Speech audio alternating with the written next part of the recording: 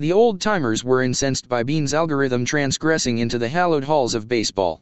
They said that picking baseball players is an art, and that only humans with an intimate and long-standing experience of the game can master it. A computer program could never do it, because it could never decipher the secrets and the spirit of baseball. They soon had to eat their baseball caps. Bean's shoestring budget algorithmic team, $44 million, not only held its own against baseball giants such as the New York Yankees, $125 million, but became the first team ever in American League Baseball to win 20 consecutive games. Not that Bean and Oakland could enjoy their success for long. Soon enough, many other baseball teams adopted the same algorithmic approach, and since the Yankees and Red Sox could pay far more for both baseball players and computer software, low-budget teams such as the Oakland Athletics now had an even smaller chance of beating the system than before. 14. In 2004, Professor Frank Levy from MIT and Professor Richard Murnane from Harvard published a thorough research of the job market, listing those professions most likely to undergo automation. Truck drivers were given as an example of a job that could not possibly be automated in the foreseeable future. It is hard to imagine, they wrote, that algorithms could safely drive trucks on a busy road. A mere 10 years later, Google and Tesla not only imagine this, but are actually making it happen. 15. In fact, as time goes by, it becomes easier and easier to replace humans with computer algorithms, not merely because the algorithms are getting smarter, but also because humans are professionalizing. Ancient hunter-gatherers mastered a very wide variety of skills in order to survive, which is why it would be immensely difficult to design a robotic hunter-gatherer. Such a robot would have to know how to prepare spear points from flint stones, how to find edible mushrooms in a forest, how to use medicinal herbs to bandage a wound, how to track down a mammoth, and how to coordinate a charge with a dozen other hunters. However, over the last few thousand years we humans have been specializing. A taxi driver or a cardiologist specializes in a much narrower niche than a hunter-gatherer, which makes it easier to replace them with AI. Even the managers in charge of all these activities can be replaced. Thanks to its powerful algorithms, Uber can manage millions of taxi drivers with only a handful of humans. Most of the commands are given by the algorithms without any need of human supervision. 16. In May 2014, Deep Knowledge Ventures, a Hong Kong venture capital firm specializing in regenerative medicine, broke new ground by appointing an algorithm called Vital to its board. Vital makes investment recommendations by analyzing huge amounts of data on the financial situation, clinical trials, and intellectual property of prospective companies. Like the other 5 board members, the algorithm gets to vote on whether the firm makes an investment in a specific company or not. Examining Vital's record so far, it seems that it has already picked up one managerial vice: nepotism. It has recommended investing in companies that grant algorithms more authority. With Vital's blessing, Deep Knowledge Ventures has recently invested in Silico Medicine, which develops computer-assisted methods for drug research, and in Pathway Pharmaceuticals, which employs a platform called OncoFinder to select and rate personalized cancer therapies. 17. As algorithms push humans out of the job market, wealth might become concentrated in the hands of the tiny elite that owns the all-powerful algorithms, creating unprecedented social inequality. Alternatively, the algorithms might not only manage businesses, but actually come to own them. At present, human law already recognizes intersubjective entities like corporations and nations as legal persons.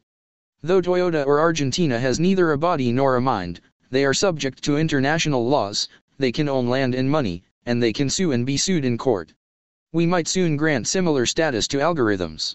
An algorithm could then own a venture capital fund without having to obey the wishes of any human master. If the algorithm makes the right decisions, it could accumulate a fortune, which it could then invest as it sees fit, perhaps buying your house and becoming your landlord. If you infringe on the algorithm's legal rights, say, by not paying rent, the algorithm could hire lawyers and sue you in court. If such algorithms consistently outperform human fund managers, we might end up with an algorithmic upper class owning most of our planet. This may sound impossible, but before dismissing the idea, remember that most of our planet is already legally owned by non-human intersubjective entities, namely nations and corporations. Indeed, 5,000 years ago much of Sumer was owned by imaginary gods such as Enki and Inanna. If gods can possess land and employ people, why not algorithms? So what will people do? Art is often said to provide us with our ultimate and uniquely human, sanctuary. In a world where computers replace doctors, drivers, teachers, and even landlords, everyone would become an artist. Yet it is hard to see why artistic creation will be safe from the algorithms. Why are we so sure computers will be unable to better us in the composition of music? According to the life sciences, art is not the product of some enchanted spirit or metaphysical soul, but rather of organic algorithms recognizing mathematical patterns. If so, there is no reason why non-organic algorithms couldn't master it. David Cope is a musicology professor at the University of California in Santa Cruz.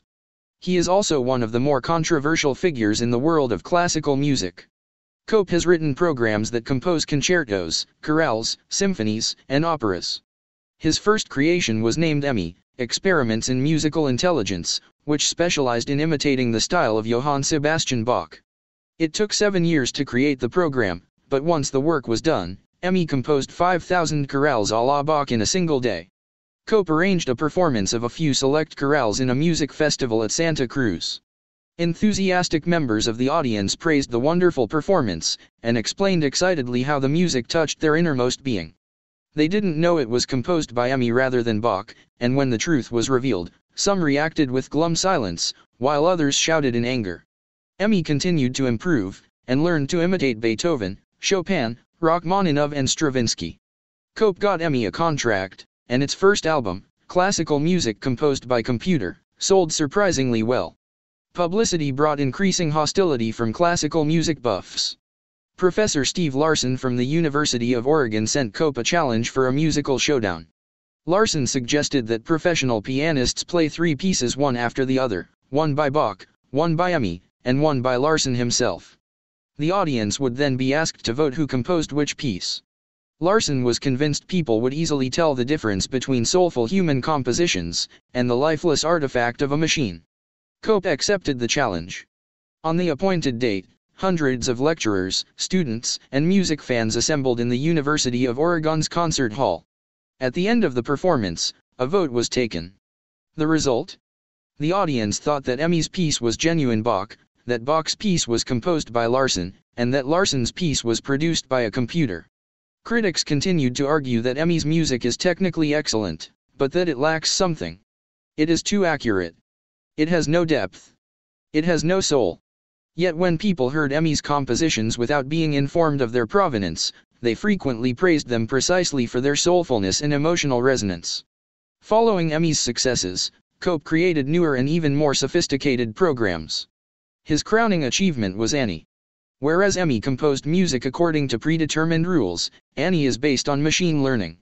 Its musical style constantly changes and develops in reaction to new inputs from the outside world. Cope has no idea what Annie is going to compose next. Indeed, Annie does not restrict itself to music composition but also explores other art forms such as haiku poetry. In 2011 Cope published Comes the Fiery Night, 2000 Haiku by Man and Machine. Of the 2000 haikus in the book, some are written by Annie, and the rest by organic poets. The book does not disclose which are which. If you think you can tell the difference between human creativity and machine output, you are welcome to test your claim. Point 18. In the 19th century the Industrial Revolution created a huge new class of urban proletariats, and socialism spread because no one else managed to answer their unprecedented needs, hopes and fears. Liberalism eventually defeated socialism only by adopting the best parts of the socialist program. In the 21st century we might witness the creation of a new massive class, people devoid of any economic, political, or even artistic value, who contribute nothing to the prosperity, power, and glory of society. In September 2013 two Oxford researchers, Carl Benedict Frey and Michael A. Osborne, published The Future of Employment, in which they surveyed the likelihood of different professions being taken over by computer algorithms within the next 20 years. The algorithm developed by Frey and Osborne to do the calculations estimated that 47% of U.S. jobs are at high risk. For example, there is a 99% probability that by 2033 human telemarketers and insurance underwriters will lose their jobs to algorithms. There is a 98% probability that the same will happen to sports referees, 97% that it will happen to cashiers and 96% to chefs. Waiters.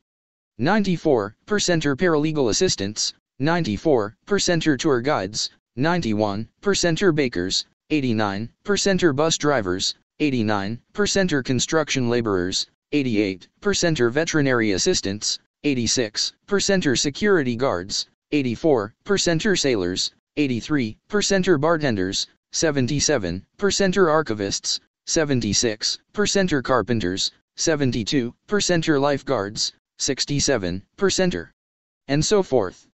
There are of course some safe jobs.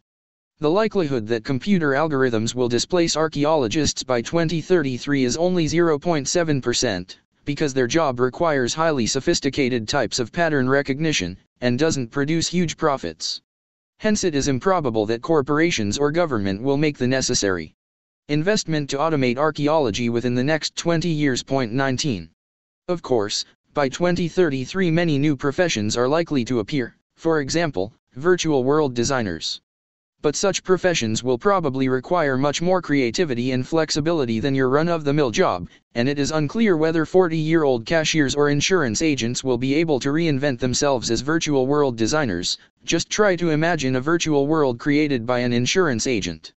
And even if they do so, the pace of progress is such that within another decade they might have to reinvent themselves yet again. After all, algorithms might well outperform humans in designing virtual worlds too. The crucial problem isn't creating new jobs. The crucial problem is creating new jobs that humans perform better than algorithms. 20. The technological bonanza will probably make it feasible to feed and support the useless masses even without any effort on their side. But what will keep them occupied and content? People must do something, or they will go crazy. What will they do all day? One solution might be offered by drugs and computer games. Unnecessary people might spend increasing amounts of time within 3D virtual reality worlds, which would provide them with far more excitement and emotional engagement than the drab reality outside. Yet such a development would deal a mortal blow to the liberal belief in the sacredness of human life and of human experiences. What's so sacred in useless bums who pass their days devouring artificial experiences in La La Land? Some experts and thinkers, such as Nick Bostrom, warn that humankind is unlikely to suffer this degradation, because once artificial intelligence surpasses human intelligence, it might simply exterminate humankind. The AI is likely to do so either for fear that humankind would turn against it and try to pull its plug, or in pursuit of some unfathomable goal of its own. For it would be extremely difficult for humans to control the motivation of a system smarter than themselves. Even pre-programming the system with seemingly benign goals might backfire horribly. One popular scenario imagines a corporation designing the first artificial superintelligence, and giving it an innocent test such as calculating pi. Before anyone realizes what is happening, the AI takes over the planet, eliminates the human race, launches a conquest campaign to the ends of the galaxy, and transforms the entire known universe into a giant supercomputer that for billions upon billions of years calculates pi ever more accurately. After all, this is the divine mission its creator gave it. 21. A probability of 87%. At the beginning of this chapter we identified several practical threats to liberalism. The first is that humans might become militarily and economically useless. This is just a possibility, of course, not a prophecy. Technical difficulties or political objections might slow down the algorithmic invasion of the job market. Alternatively, since much of the human mind is still uncharted territory, we don't really know what hidden talents humans might discover, and what novel jobs they might create to replace the losses. That, however, may not be enough to save liberalism. For liberalism believes not just in the value of human beings, it also believes in individualism. The second threat facing liberalism is that in the future, while the system might still need humans, it will not need individuals. Humans will continue to compose music, to teach physics and to invest money, but the system will understand these humans better than they understand themselves, and will make most of the important decisions for them. The system will thereby deprive individuals of their authority and freedom. The liberal belief in individualism is founded on the three important assumptions that we discussed earlier in the book. 1. I am an individual, i.e., I have a single essence which cannot be divided into any parts or subsystems. True, this inner core is wrapped in many outer layers. But if I make the effort to peel these external crusts, I will find deep within myself a clear and single inner voice, which is my authentic self. 2. My authentic self is completely free. 3. It follows from the first two assumptions that I can know things about myself nobody else can discover. For only I have access to my inner space of freedom, and only I can hear the whispers of my authentic self. This is why liberalism grants the individual so much authority. I cannot trust anyone else to make choices for me, because no one else can know who I really am, how I feel and what I want. This is why the voter knows best, why the customer is always right and why beauty is in the eye of the beholder. However, the life sciences challenge all three assumptions. According to the life sciences, 1. Organisms are algorithms, and humans are not individuals, they are individuals, i.e. humans are an assemblage of many different algorithms lacking a single inner voice or a single self. 2. The algorithms constituting a human are not free. They are shaped by genes and environmental pressures, and take decisions either deterministically or randomly, but not freely. 3. It follows that an external algorithm could theoretically know me much better than I can ever know myself. An algorithm that monitors each of the systems that comprise my body and my brain could know exactly who I am, how I feel and what I want. Once developed, such an algorithm could replace the voter, the customer, and the beholder. Then the algorithm will know best, the algorithm will always be right, and beauty will be in the calculations of the algorithm. During the 19th and 20th centuries, the belief in individualism nevertheless made good practical sense, because there were no external algorithms that could actually monitor me effectively. States and markets may have wished to do exactly that, but they lacked the necessary technology. The KGB and FBI had only a vague understanding of my biochemistry, genome, and brain, and even if agents bugged every phone call I made and recorded every chance encounter on the street, they did not have the computing power to analyze all this data. Consequently, given 20th century technological conditions, liberals were right to argue that nobody can know me better than I know myself. Humans therefore had a very good reason to regard themselves as an autonomous system, and to follow their own inner voices rather than the commands of Big Brother. However, 21st century technology may enable external algorithms to know me far better than I know myself, and once this happens, the belief in individualism will collapse and authority will shift from individual humans to networked algorithms.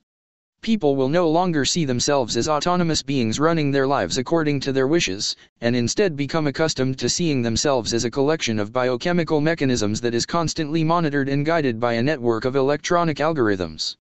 For this to happen, there is no need of an external algorithm that knows me perfectly, and that never makes any mistakes. It is enough that an external algorithm will know me better than I know myself, and will make fewer mistakes than me. It will then make sense to trust this algorithm with more and more of my decisions and life choices. We have already crossed this line as far as medicine is concerned. In the hospital, we are no longer individuals.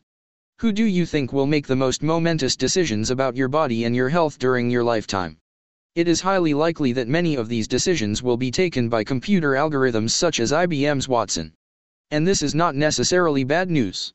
Diabetics already carry sensors that automatically check their sugar level several times a day, alerting them whenever it crosses a dangerous threshold. In 2014, researchers at Yale University announced the first successful trial of an artificial pancreas controlled by an iPhone. 52 diabetics took part in the experiment. Each patient had a tiny sensor and a tiny pump implanted in his or her stomach. The pump was connected to small tubes of insulin and glucagon, two hormones that together regulate sugar levels in the blood. The sensor constantly measured the sugar level, transmitting the data to an iPhone. The iPhone hosted an application that analyzed the information, and whenever necessary gave orders to the pump, which injected measured amounts of either insulin or glucagon, without any need of human intervention. 22. Many other people who suffer from no serious illnesses have begun to use wearable sensors and computers to monitor their health and activities. The devices, incorporated into anything from smartphones and wristwatches to armbands and underwear, record diverse biometric data such as blood pressure. The data is then fed into sophisticated computer programs, which advise you how to change your diet and daily routines so as to enjoy improved health and a longer and more productive life. 23. Google, together with the drug giant Novartis, are developing a contact lens that checks glucose levels in the blood every few seconds, by testing tear contents. 24. Pixie Scientific sells smart diapers that analyze baby poop for clues about the baby's medical condition. Microsoft has launched the Microsoft Band in November 2014, a smart armband that monitors among other things your heartbeat, the quality of your sleep and the number of steps you take each day. An application called Deadline goes a step further, telling you how many years of life you have left, given your current habits. Some people use these apps without thinking too deeply about it, but for others this is already an ideology, if not a religion. The quantified self movement argues that the self is nothing but mathematical patterns. These patterns are so complex that the human mind has no chance of understanding them. So if you wish to obey the old adage and know thyself, you should not waste your time on philosophy, meditation, or psychoanalysis, but rather you should systematically collect biometric data and allow algorithms to analyze them for you and tell you who you are and what you should do. The movement's motto is self-knowledge through numbers. 25. In 2000, the Israeli singer Shlomi Shaven conquered the local playlists with his hit song Eric. It's about a guy who is obsessed with his girlfriend's ex, Eric. He demands to know who is better in bed, him or Eric. The girlfriend dodges the question, saying that it was different with each of them. The guy is not satisfied and demands, "Talk numbers, lady." Well, precisely for such guys, a company called Bedpost sells biometric armbands you can wear while having sex. The armband collects data such as heart rate, sweat level, duration of sexual intercourse, duration of orgasm and the number of calories you burnt. The data is fed into a computer that analyzes the information and ranks your performance with precise numbers. No more fake orgasms and, how was it for you? 26. People who experience themselves through the unrelenting mediation of such devices may begin to see themselves as a collection of biochemical systems more than as individuals, and their decisions will increasingly reflect the conflicting demands of the various systems. 27. Suppose you have 2 free hours a week, and you are unsure whether to use them in order to play chess or tennis. A good friend may ask, "What does your heart tell you?" Well, you answer, "As far as my heart is concerned, it's obvious tennis is better. It's also better for my cholesterol level and blood pressure. But my fMRI scans indicate I should strengthen my left prefrontal cortex. In my family, dementia is quite common, and my uncle had it at a very early age. The latest studies indicate that a weekly game of chess can help delay the onset of dementia." You can already find much more extreme examples of external mediation in the geriatric wards of hospitals. Humanism fantasizes about old age as a period of wisdom and awareness. The ideal elder may suffer from bodily ailments and weaknesses, but his mind is quick and sharp, and he has 80 years of insights to dispense. He knows exactly what's what, and always has good advice for the grandchildren and other visitors. 21st century octogenarians don't always look like that. Thanks to our growing understanding of human biology, medicine keeps us alive long enough for our minds and our authentic selves to disintegrate and dissolve. All too often, what's left is a collection of dysfunctional biological systems kept going by a collection of monitors, computers and pumps. At a deeper level, as genetic technologies are integrated into daily life, and as people develop increasingly intimate relations with their DNA, the single self might blur even further, and the authentic inner voice might dissolve into a noisy crowd of genes. When I am faced by difficult dilemmas and decisions, I may stop searching for my inner voice, and instead consult my inner genetic parliament. On May 14, 2013, actress Angelina Jolie published an article in the New York Times about her decision to have a double mastectomy. Jolie lived for years under the shadow of breast cancer, as both her mother and grandmother died of it at a relatively early age. Jolie herself did a genetic test that proved she was carrying a dangerous mutation of the BRCA1 gene. According to recent statistical surveys, women carrying this mutation have an 87% probability of developing breast cancer. Even though at the time Jolie did not have cancer, she decided to preempt the dreaded disease and have a double mastectomy. In the article, Jolie explained that I choose not to keep my story private because there are many women who do not know that they might be living under the shadow of cancer.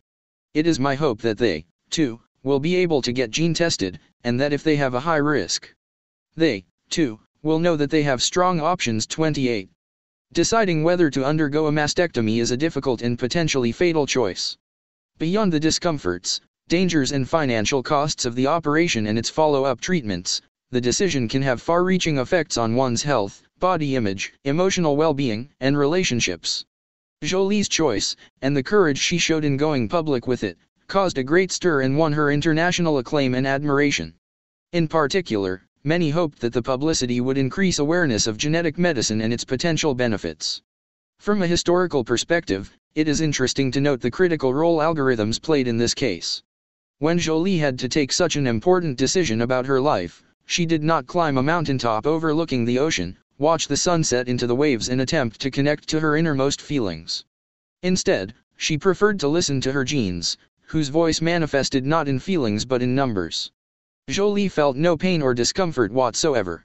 Her feelings told her, "Relax, everything is perfectly fine." But the computer algorithms used by her doctors told a different story. "You don't feel anything is wrong, but there is a time bomb ticking in your DNA. Do something about it, now." Of course, Jolie's emotions and unique personality played a key part too. If another woman with a different personality had discovered she was carrying the same genetic mutation, she might well have decided not to undergo a mastectomy. However, and here we enter the twilight zone, what if that other woman had discovered she carried not only the dangerous BRCA1 mutation, but another mutation in the fictional gene ABCD3, which impairs a brain area responsible for evaluating probabilities, thereby causing people to underestimate dangers? What if a statistician pointed out to this woman that her mother, grandmother, and several other relatives all died young because they underestimated various health risks and failed to take precautionary measures? In all likelihood, you too will make important decisions about your health in the same way as Angelina Jolie. You will do a genetic test, a blood test or an fMRI. An algorithm will analyze your results on the basis of enormous statistical databases, and you will then accept the algorithm's recommendation. This is not an apocalyptic scenario. The algorithms won't revolt and enslave us.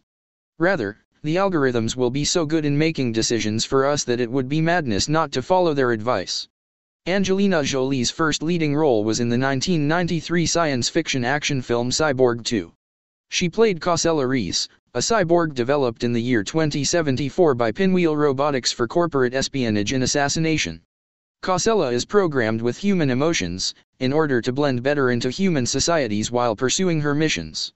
When Cosella discovers that Pinwheel Robotics not only controls her, but also intends to terminate her, she escapes and fights for her life and freedom.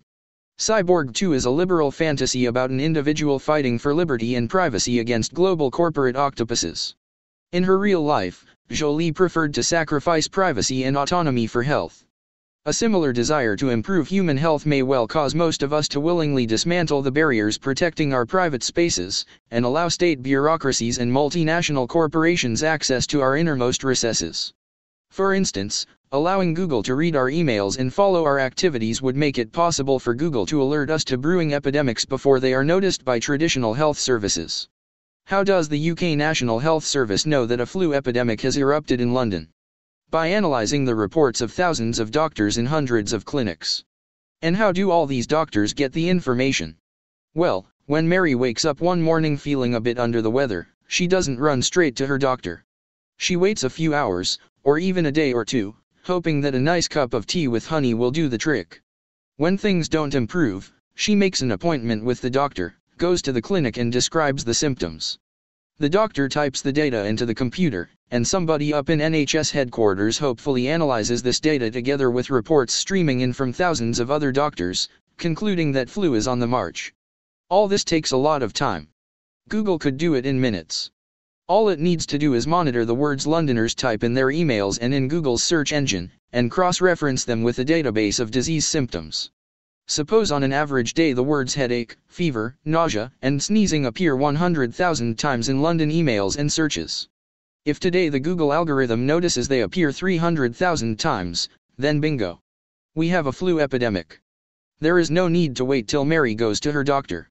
On the very first morning she woke up feeling a bit unwell, and before going to work she emailed a colleague, "I have a headache, but I'll be there."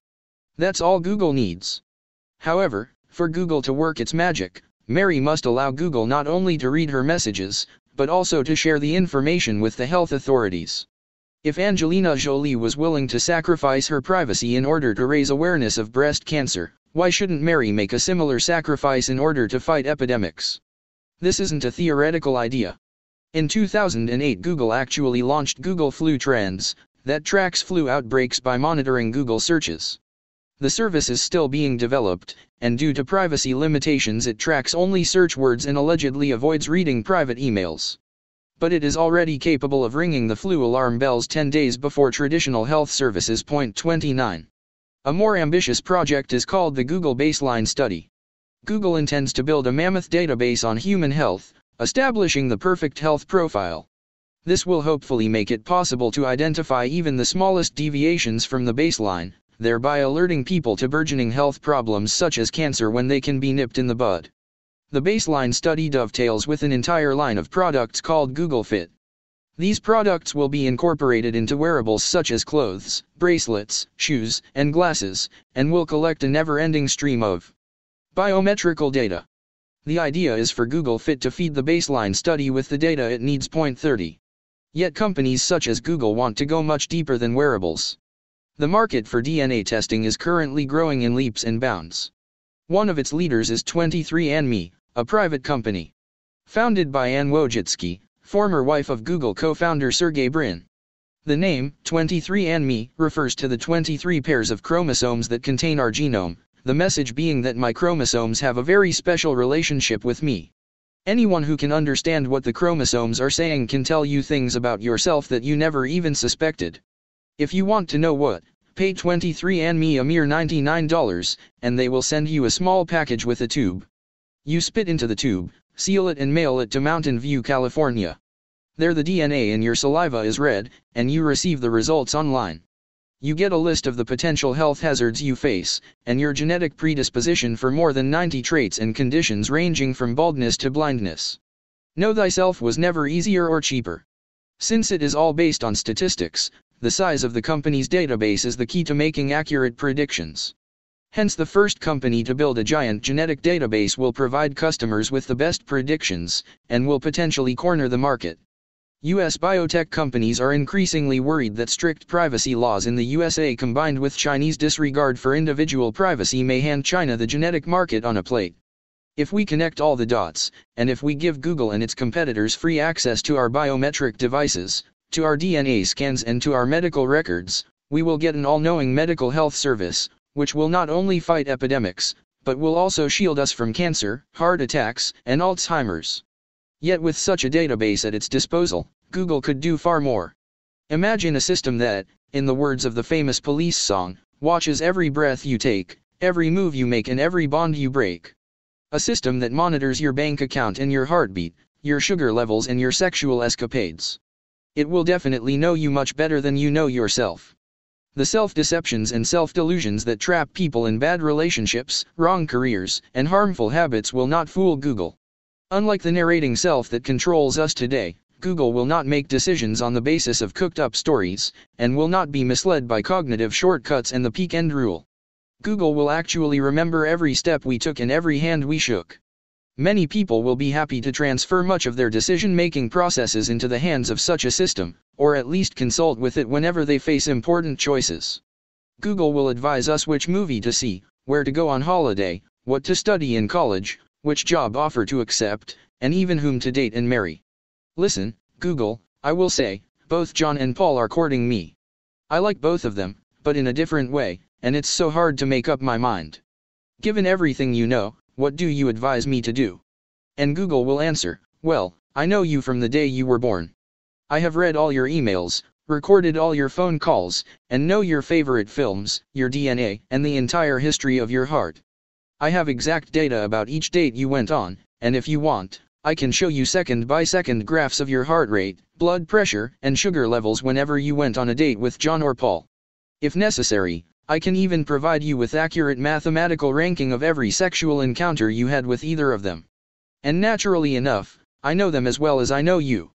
Based on all this information, on my superb algorithms, and on decades worth of statistics about millions of relationships, I advise you to go with John, with an 87% probability of being more satisfied with him in the long run. Indeed, I know you so well that I also know you don't like this answer. Paul is much more handsome than John, and because you give external appearances too much weight, you secretly wanted me to say Paul. Looks matter, of course, but not as much as you think. Your biochemical algorithms, which evolved tens of thousands of years ago in the African savanna, give looks a weight of 35% in their overall rating of potential mates. My algorithms, which are based on The most up-to-date studies and statistics say that looks have only a 14% impact on the long-term success of romantic relationships. So, even though I took Paul's looks into account, I still tell you that you would be better off with John 31. In exchange for such devoted counseling services, we will just have to give up the idea that humans are individuals, and that each human has a free will determining what's good, what's beautiful, and what is the meaning of life. Humans will no longer be autonomous entities directed by the stories their narrating self invents. Instead, they will be integral parts of a huge global network. Liberalism sanctifies the narrating self, and allows it to vote in the polling stations, in the supermarket and in the marriage market. For centuries this made good sense, because though the narrating self believed in all kinds of fictions and fantasies, no alternative system knew me better. Yet once we have a system that really does know me better, it will be foolhardy to leave authority in the hands of the narrating self. Liberal habits such as democratic elections will become obsolete, because Google will be able to represent even my own political opinions better than myself. When I stand behind the curtain in the polling booth, liberalism instructs me to consult my authentic self, and choose whichever party or candidate reflects my deepest desires. Yet the life sciences point out that when I stand there behind the curtain, I don't really remember everything I felt and thought in the years since the last election. Moreover, I am bombarded by a barrage of propaganda, spin and random memories which might well distort my choices. Just as in Kahneman's cold water experiment, in politics too the narrating self follows the peak end rule. It forgets the vast majority of events, remembers only a few extreme incidents and gives a wholly disproportional weight to recent happenings. For 4 long years I may repeatedly complain about the PM's policies, telling myself and anyone willing to listen that he will be the ruin of us all. However, in the months prior to the elections the government cuts taxes and spends money generously. The ruling party hires the best copywriters to lead a brilliant campaign, with a well-balanced mixture of threats and promises that speak right to the fear center in my brain. On the morning of the elections I wake up with a cold, which impacts my mental processes, and causes me to prefer security and stability over all other considerations. And voila! I send the man who will be the ruin of us all back into office for another 4 years. I could have saved myself from such a fate if I only authorized Google to vote for me. Google wasn't born yesterday, you know. Though it doesn't ignore the recent tax cuts and the election promises, it also remembers what happened throughout the previous 4 years. It knows what my blood pressure was every time I read the morning newspapers, and how my dopamine level plummeted while I watched the evening news. Google will know how to screen the spin doctor's empty slogans. Google will also know that illness makes voters lean a bit more to the right than usual, and will compensate for this. Google will therefore be able to vote not according to my momentary state of mind, and not according to the fantasies of the narrating self, but rather according to the real feelings and interests of the collection of biochemical algorithms known as I. Naturally, Google will not always get it right. After all, these are all just probabilities. But if Google makes enough good decisions, people will grant it increasing authority. As time goes by, the databases will grow, the statistics will become more accurate, the algorithms will improve and the decisions will be even better. The system will never know me perfectly, and will never be infallible. But there is no need for that. Liberalism will collapse on the day the system knows me better than I know myself.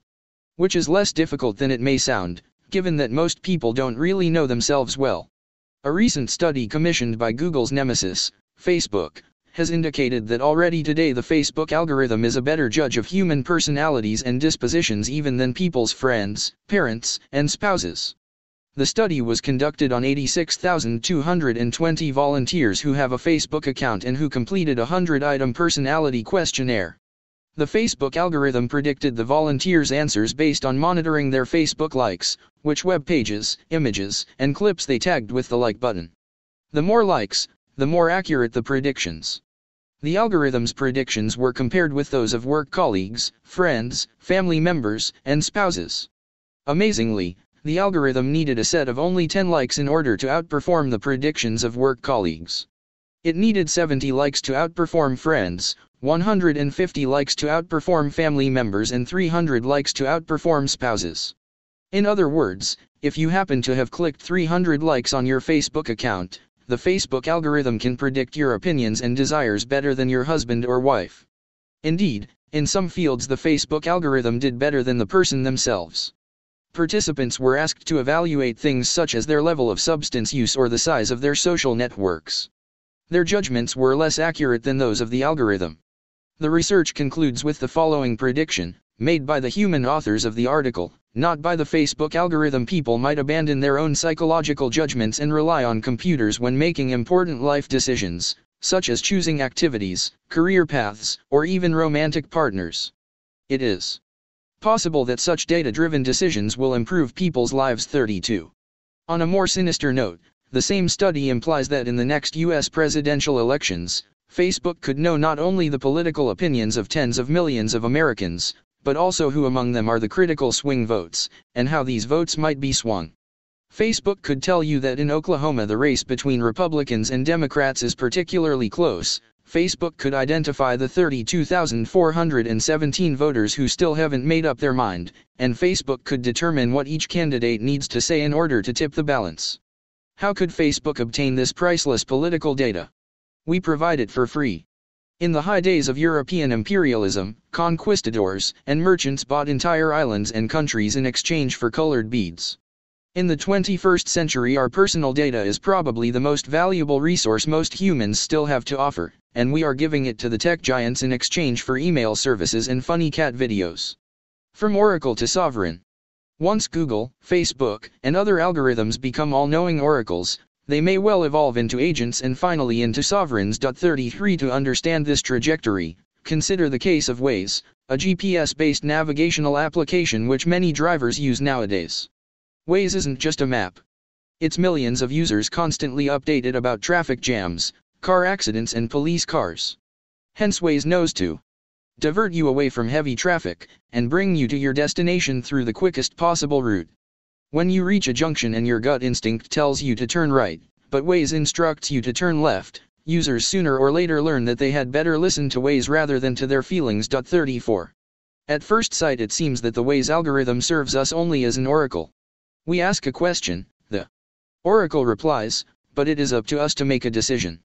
If the oracle wins our trust, however, the next logical step is to turn it into an agent. We give the algorithm only a final aim, and it acts to realize that aim without our supervision. In the case of Waze, this may happen when we connect Waze to a self-driving car, and tell Waze, take the fastest route home, or take the most scenic route, or take the route which will result in the minimum amount of pollution. We call the shots, but leave it to Waze to execute our commands. Finally, Waze might become sovereign. Having so much power in its hands, and knowing far more than we know, it may start manipulating us, shaping our desires and making our decisions for us. For example, suppose because Waze is so good, everybody starts using it. And suppose there is a traffic jam on route number 1, while the alternative route number 2 is relatively open. If Waze simply lets everybody know that, then all drivers will rush to route number 2, and it too will be clogged. When everybody uses the same oracle, and everybody believes the oracle turns into a sovereign. So Waze must think for us. Maybe it will inform only half the drivers that route number 2 is open, while keeping this information secret from the other half. Thereby pressure will ease on route number 1 without blocking route number 2. Microsoft is developing a far more sophisticated system called Cortana, named after an AI character in their popular Halo video game series. Cortana is an AI personal assistant which Microsoft hopes to include as an integral feature of future versions of Windows. Users will be encouraged to allow Cortana access to all their files, emails, and applications, so that it will get to know them, and can offer its advice on myriad matters, as well as becoming a virtual agent representing the user's interests. Cortana could remind you to buy something for your wife's birthday, select the present, reserve a table at the restaurant and prompt you to take your medicine an hour before dinner. It could alert you that if you don't stop reading now, you will be late for an important business meeting. As you are about to enter the meeting, Cortana will warn that your blood pressure is too high and your dopamine level too low, and based on past statistics, you tend to make serious business mistakes in such circumstances. So you had better keep things tentative and avoid committing yourself or signing any deals. Once Cortanas evolve from oracles to agents, they might start speaking directly with one another, on their master's behalf. It can begin innocently enough, with my Cortana contacting your Cortana to agree on a place and time for a meeting. Next thing I know, a potential employer tells me not to bother sending a CV, but simply allow his Cortana to grill my Cortana. Or my Cortana may be approached by the Cortana of a potential lover, and the two will compare notes to decide whether it's a good match, completely unbeknown to their human owners. As Cortanas gain authority, they may begin manipulating each other to further the interests of their masters, so that success in the job market or the marriage market may increasingly depend on the quality of your Cortana. Rich people owning the most up-to-date Cortana will have a decisive advantage over poor people with their older versions. But the murkiest issue of all concerns the identity of Cortana's master. As we have seen, humans are not individuals, and they don't have a single unified self. Whose interests, then, should Cortana serve? Suppose my narrating self makes a New Year resolution to start a diet and go to the gym every day. A week later, when it is time to go to the gym, the experiencing self asks Cortana to turn on the TV and order pizza. What should Cortana do? Should it obey the experiencing self, or the resolution taken a week ago by the narrating self? You may well ask whether Cortana is really different from an alarm clock, which the narrating self sets in the evening, in order to wake the experiencing self in time for work. But Cortana will have far more power over me than an alarm clock. The experiencing self can silence the alarm clock by pressing a button. In contrast, Cortana will know me so well that it will know exactly what inner buttons to push in order to make me follow its advice. Microsoft's Cortana is not alone in this game. Google Now and Apple's Siri are headed in the same direction. Amazon too has algorithms that constantly study you and use their knowledge to recommend products. When I go to Amazon to buy a book, an ad pops up and tells me, "I know which books you liked in the past." People with similar tastes also tend to love this or that new book. Wonderful. There are millions of books in the world, and I can never go over all of them, not to mention predicting accurately which ones I would like. How good that an algorithm knows me, and can give me recommendations based on my unique taste. And this is just the beginning. Today in the US more people read digital books than printed volumes. Devices such as Amazon's Kindle are able to collect data on their users while they are reading the book. For example, your Kindle can monitor which parts of the book you read fast, and which slow, on which page you took a break, and on which sentence you abandoned the book, never to pick it up again. Better tell the author to rewrite that bit. If Kindle is upgraded with face recognition and biometric sensors, it can know what made you laugh, what made you sad and what made you angry. Soon, books will read you while you are reading them. And whereas you quickly forget most of what you read, Amazon will never forget a thing. Such data will enable Amazon to evaluate the suitability of a book much better than ever before. It will also enable Amazon to know exactly who you are, and how to turn you on and off. 35. Eventually, we may reach a point when it will be impossible to disconnect from this all-knowing network even for a moment. Disconnection will mean death. If medical hopes are realized, future people will incorporate into their bodies a host of biometric devices, bionic organs, and nanorobots, which will monitor our health and defend us from infections, illnesses, and damage. Yet these devices will have to be online 24/7, both in order to be updated with the latest medical news, and in order to protect them from the new plagues of cyberspace. Just as my home computer is constantly attacked by viruses, worms, and Trojan horses, so will be my pacemaker, my hearing aid and my nanotech immune system. If I don't update my body's antivirus program regularly, I will wake up one day to discover that the millions of nanorobots coursing through my veins are now controlled by a North Korean hacker. The new technologies of the 21st century may thus reverse the humanist revolution, stripping humans of their authority, and empowering non-human algorithms instead. If you are horrified by this direction, don't blame the computer geeks. The responsibility actually lies with the biologists. It is crucial to realize that this entire trend is fueled by biological insights more than by computer science. It is the life sciences that have concluded that organisms are algorithms. If this is not the case, if organisms function in an inherently different way to algorithms, then computers may work wonders in other fields, but they will not be able to understand us and direct our life, and they will certainly be incapable of merging with us. Yet once biologists concluded that organisms are algorithms, they dismantled the wall between the organic and inorganic, turned the computer revolution from a purely mechanical affair into a biological cataclysm, and shifted authority from individual humans to networked algorithms. Some people are indeed horrified by this development, but the fact is that millions willingly embrace it. Already today many of us give up our privacy and our individuality, record our every action, conduct our lives online and become hysterical if connection to the net is interrupted even for a few minutes. The shifting of authority from humans to algorithms is happening all around us, not as a result of some momentous governmental decision, but due to a flood of mundane choices. The result will not be an Orwellian police state. We always prepare ourselves for the previous enemy, even when we face an altogether new menace. Defenders of human individuality stand guard against the tyranny of the collective, without realizing that human individuality is now threatened from the opposite direction. The individual will not be crushed by Big Brother, it will disintegrate from within. Today corporations and governments pay homage to my individuality, and promise to provide medicine, education, and entertainment customized to my unique needs and wishes. But in order to so, corporations and governments first need to break me up into biochemical subsystems, monitor these subsystems with ubiquitous sensors and decipher their working with powerful algorithms. In the process, the individual will transpire to be nothing but a religious fantasy. Reality will be a mesh of biochemical and electronic algorithms, without clear borders, and without individual hubs. Upgrading inequality.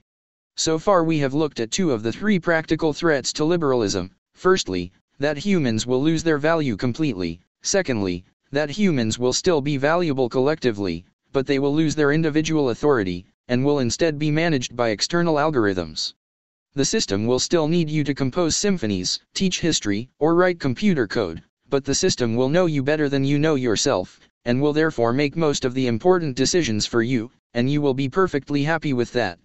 It won't necessarily be a bad world, it will, however, be a post-liberal world. The third threat to liberalism is that some people will remain both indispensable and undecipherable, but they will constitute a small and privileged elite of upgraded humans. These superhumans will enjoy unheard-of abilities and unprecedented creativity, which will allow them to go on making many of the most important decisions in the world. They will perform crucial services for the system, while the system could not understand and manage them. However, most humans will not be upgraded, and they will consequently become an inferior caste, dominated by both computer algorithms and the new superhumans. Splitting humankind into biological castes will destroy the foundations of liberal ideology. Liberalism can coexist with socio-economic gaps.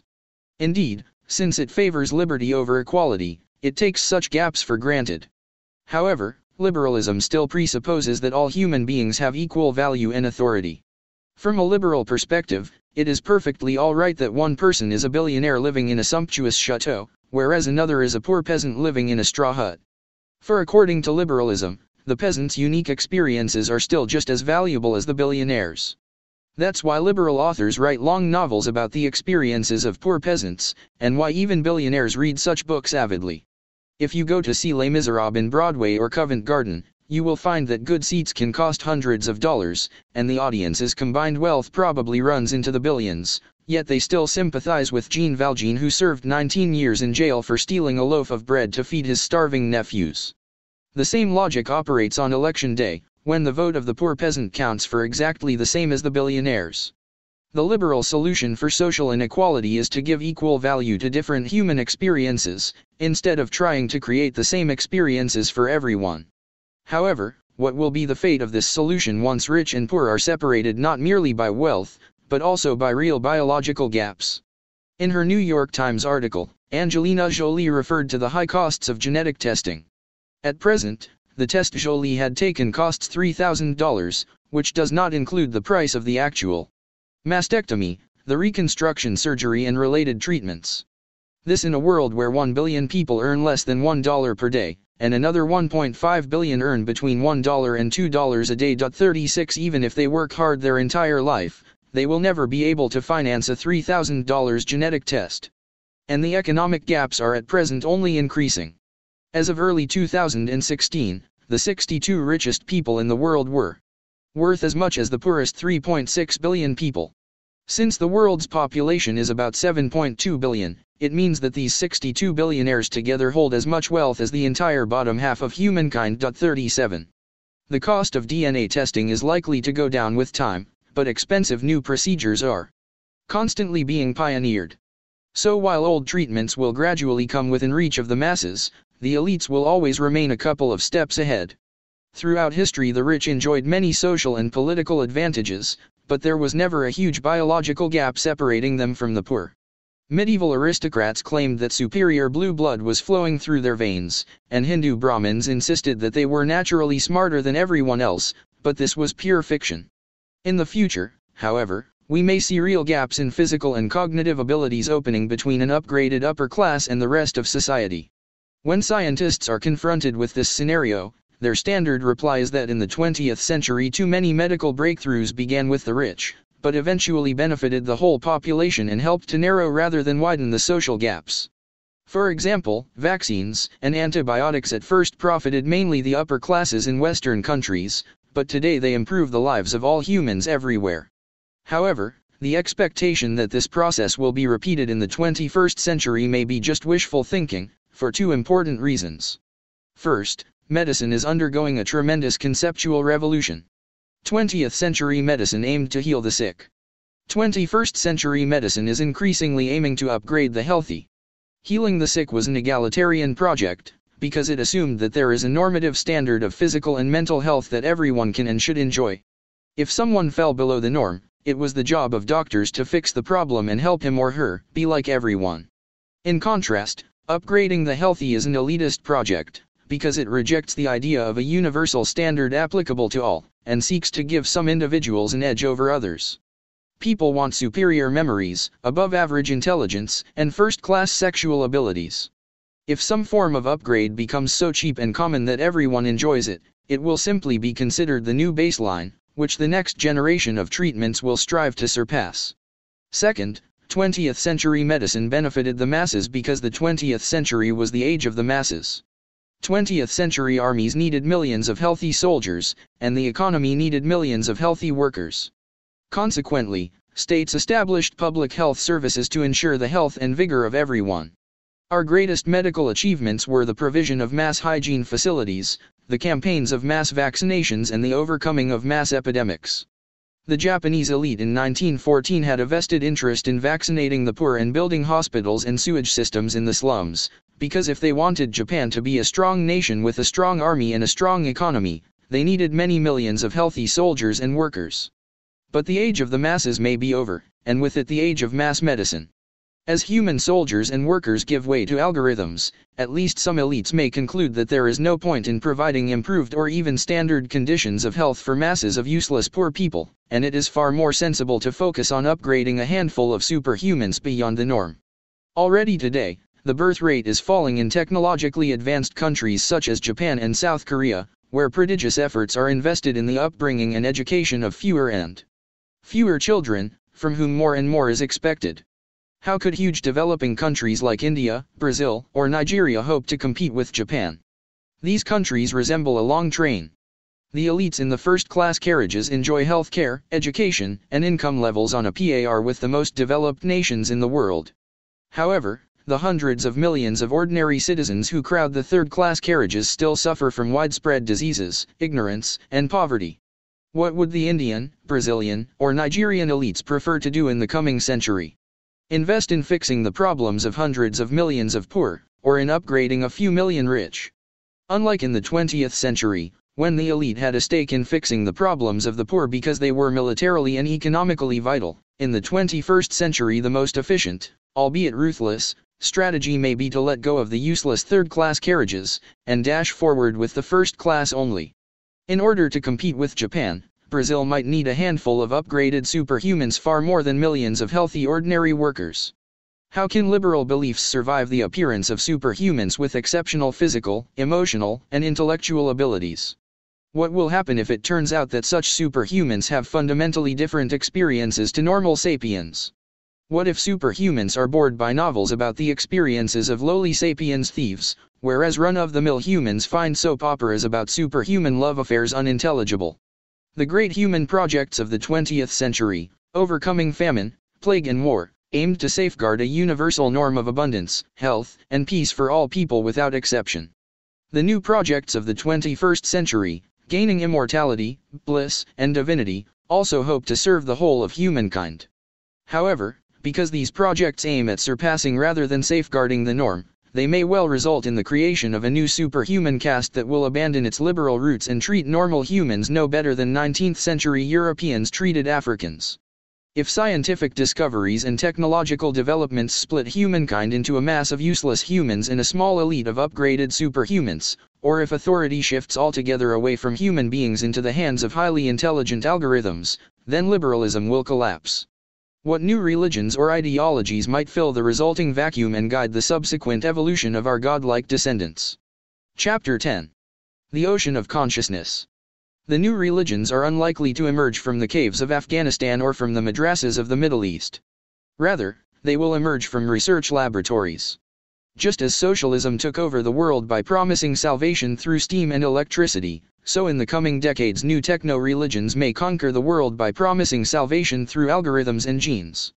Despite all the talk of radical Islam and Christian fundamentalism, the most interesting place in the world from a religious perspective is not the Islamic State or the Bible Belt, but Silicon Valley. That's where high-tech gurus are brewing for us brave new religions that have little to do with God, and everything to do with technology. They promise all the old prizes, happiness, peace, prosperity, and even eternal life, but here on earth with the help of technology, rather than after death with the help of celestial beings. These new techno-religions can be divided into two main types, techno-humanism and data religion. Data religion argues that humans have completed their cosmic task, and they should now pass the torch on to entirely new kinds of entities. We will discuss the dreams and nightmares of data religion in the next chapter. This chapter is dedicated to the more conservative creed of techno-humanism, which still sees humans as the apex of creation and clings to many traditional humanist values. Techno-humanism agrees that Homo sapiens as we know it has run its historical course and will no longer be relevant in the future, but concludes that we should therefore use technology in order to create Homo Deus, a much superior human model.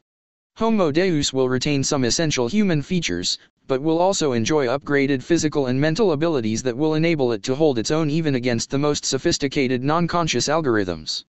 Since intelligence is decoupling from consciousness, and since non-conscious intelligence is developing at breakneck speed, humans must actively upgrade their minds if they want to stay in the game. 70,000 years ago the cognitive revolution transformed the sapiens' mind, thereby turning an insignificant African ape into the ruler of the world.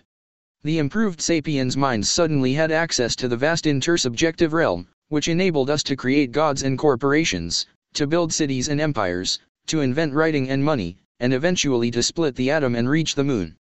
As far as we know, this earth-shattering revolution resulted from a few small changes in the sapiens' DNA, and a slight rewiring of the sapiens' brain.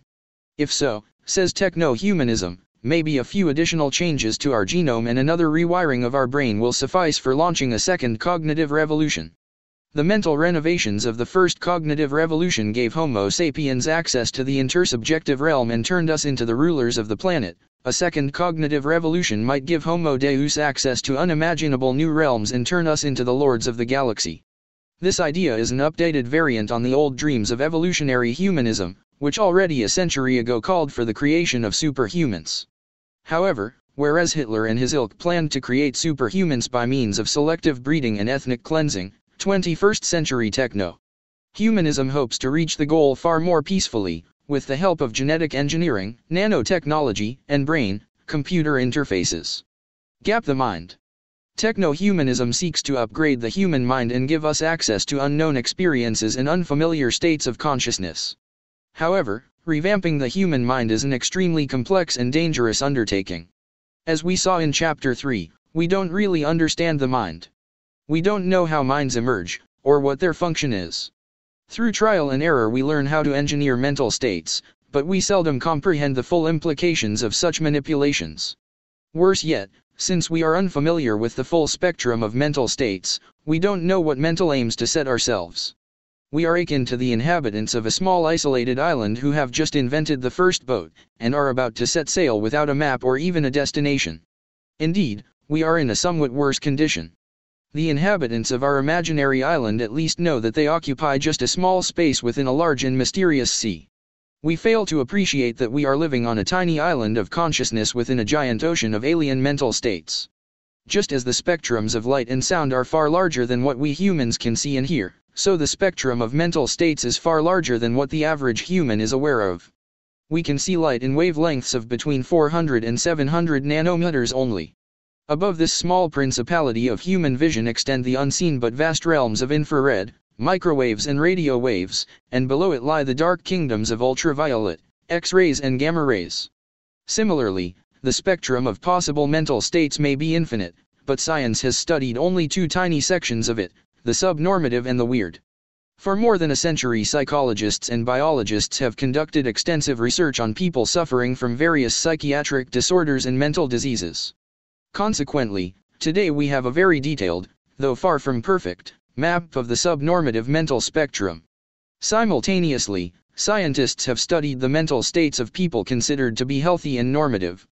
However, most scientific research about the human mind and the human experience has been conducted on people from Western, educated, industrialist, rich and democratic, weird, societies, who do not constitute a representative sample of humanity. The study of the human mind has so far assumed that Homo sapiens is Homer Simpson. In a groundbreaking 2010 study, Joseph Henrich, Stephen J. Heine and Aaron Orenzayan systematically surveyed all the papers published between 2003 and 2007 in leading scientific journals belonging to 6 different subfields of psychology. The study found that though the papers often make broad claims about the human mind, most of them base their findings on exclusively weird samples. For example, in papers published in the Journal of Personality and Social Psychology, arguably the most important journal in the subfield of social psychology, 96% of the sampled individuals were weird, and 68% were Americans. Moreover, 67% of American subjects and 80% of non-American subjects were psychology students. In other words, more than 2/3 of the individuals sampled for papers published in this prestigious journal were psychology students in Western universities. Henrich, Heine, and Norenzayan half-jokingly suggested that the journal change its name to the Journal of Personality and Social Psychology of American Psychology Students. Humans can see only a minuscule part of the electromagnetic spectrum. The spectrum in its entirety is about 10 trillion times larger than that of visible light. Might the mental spectrum be equally vast? Psychology students star in many of the studies because their professors oblige them to take part in experiments. If I am a psychology professor at Harvard, it is much easier for me to conduct experiments on my own students than on the residents of a crime-ridden New York slum, not to mention traveling to Namibia and conducting experiments on hunter-gatherers in the Kalahari Desert. However, it may well be that New York slum dwellers and Kalahari hunter-gatherers experience mental states which we will never discover by forcing Harvard psychology students to answer long questionnaires or stick their heads into fMRI scanners. Even if we travel all over the globe and study each and every community, we would still cover only a limited part of the sapiens' mental spectrum. Nowadays, all humans have been touched by modernity, and we are all members of a single global village. Though Kalahari foragers are somewhat less modern than Harvard psychology students, they are not a time capsule from our distant past. They too have been influenced by Christian missionaries, European traders, wealthy ecotourists and inquisitive anthropologists. The joke is that in the Kalahari Desert, the typical hunter-gatherer band consists of 20 hunters, 20 gatherers, and 50 anthropologists. Before the emergence of the global village, the planet was a galaxy of isolated human cultures, which might have fostered mental states that are now extinct. Different socio-economic realities and daily routines nurtured different states of consciousness. Who could gauge the minds of Stone Age mammoth hunters, Neolithic farmers, or Kamakura samurais? Moreover, many pre-modern cultures believed in the existence of superior states of consciousness, which people might access using meditation, drugs, or rituals. Shamans, monks, and ascetics systematically explored the mysterious lands of mind, and came back laden with breathtaking stories. They told of unfamiliar states of supreme tranquility, extreme sharpness, and matchless sensitivity. They told of the mind expanding to infinity or dissolving into emptiness. The humanist revolution caused modern Western culture to lose faith and interest in superior mental states, and to sanctify the mundane experiences of the average Joe. Modern Western culture is therefore unique in lacking a special class of people who seek to experience extraordinary mental states. It believes anyone attempting to do so is a drug addict, mental patient, or charlatan. Consequently, though we have a detailed map of the mental landscape of Harvard psychology students, we know far less about the mental landscapes of Native American shamans, Buddhist monks, or Sufi mystics point to. And that is just the sapiens' mind. 50,000 years ago, we shared this planet with our Neanderthal cousins. They didn't launch spaceships, build pyramids or establish empires. They obviously had very different mental abilities, and lacked many of our talents. Nevertheless, they had bigger brains than us sapiens. What exactly did they do with all those neurons? We have absolutely no idea. But they might well have had many mental states that no sapiens had ever experienced. Yet even if we take into account all human species that ever existed, that would still not exhaust the mental spectrum. Other animals probably have experiences that we humans can barely imagine. Bats, for example, experience the world through echolocation. They emit a very rapid stream of high-frequency calls, well beyond the range of the human ear. They then detect and interpret the returning echoes to build a picture of the world. That picture is so detailed and accurate that the bats can fly quickly between trees and buildings, chase and capture moths and mosquitoes, and all the time evade owls and other predators. The bats live in a world of echoes. Just as in the human world every object has a characteristic shape and color, so in the bat world every object has its echo pattern. A bat can tell the difference between a tasty moth species and a poisonous moth species by the different echoes returning from their slender wings.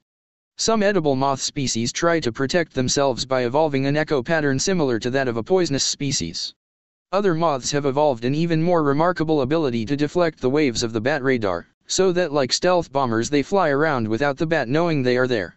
The world of echolocation is as complex and stormy as our familiar world of sound and sight, but we are completely oblivious to it. One of the most important articles about the philosophy of mind is titled, "What is it like to be a bat?"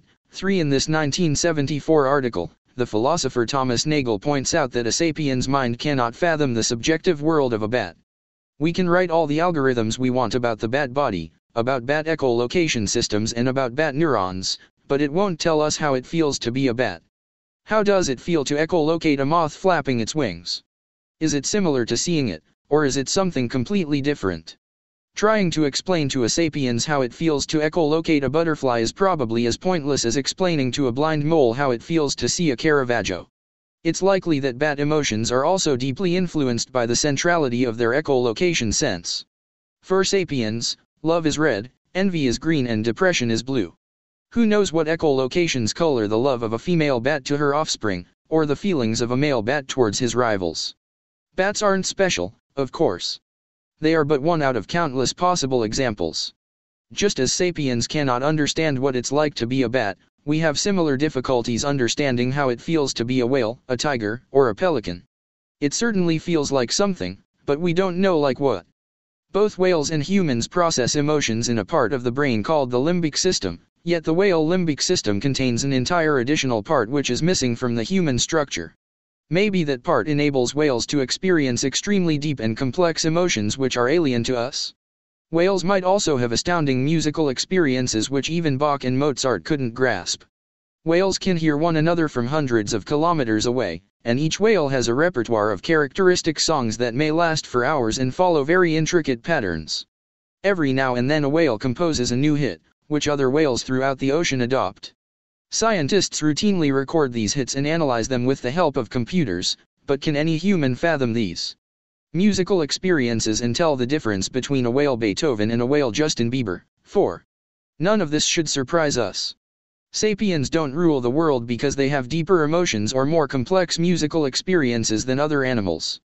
So we may be inferior to whales, bats, tigers and pelicans at least in some emotional and experiential domains. Beyond the mental spectrum of humans, bats, whales and all other animals, even vaster and stranger continents may lie in wait. In all probability, there is an infinite variety of mental states that no sapiens, bat or dinosaur ever experienced in 4 billion years of terrestrial evolution, because they did not have the necessary faculties. In the future, however, powerful drugs, genetic engineering, electronic helmets and direct brain, computer interfaces may open passages to these places. Just as Columbus and Magellan sailed beyond the horizon to explore new islands and unknown continents, so we may one day set sail towards the antipodes of the mind. I smell fear. As long as doctors, engineers, and customers focused on healing mental diseases and enjoying life in weird societies, the study of subnormal mental states and weird minds was perhaps sufficient to our needs.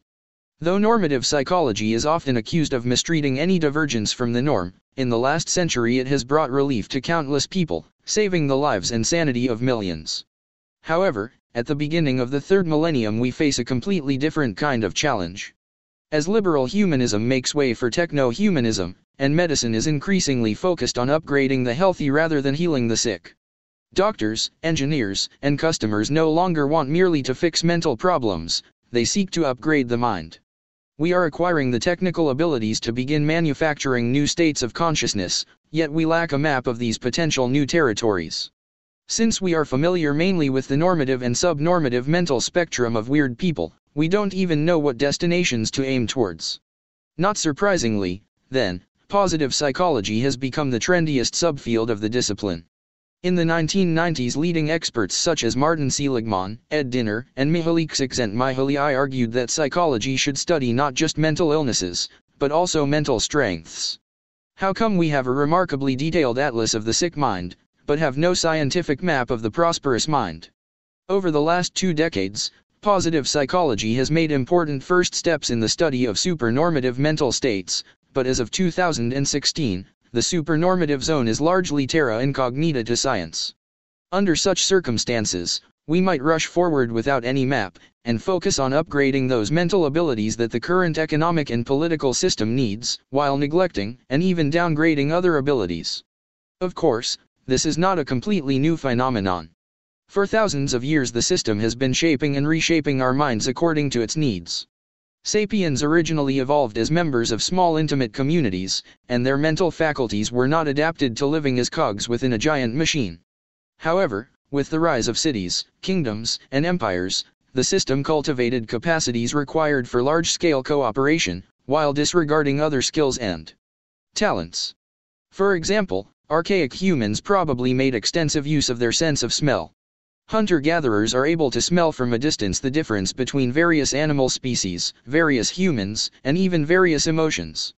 Fear, for example, smells different to courage.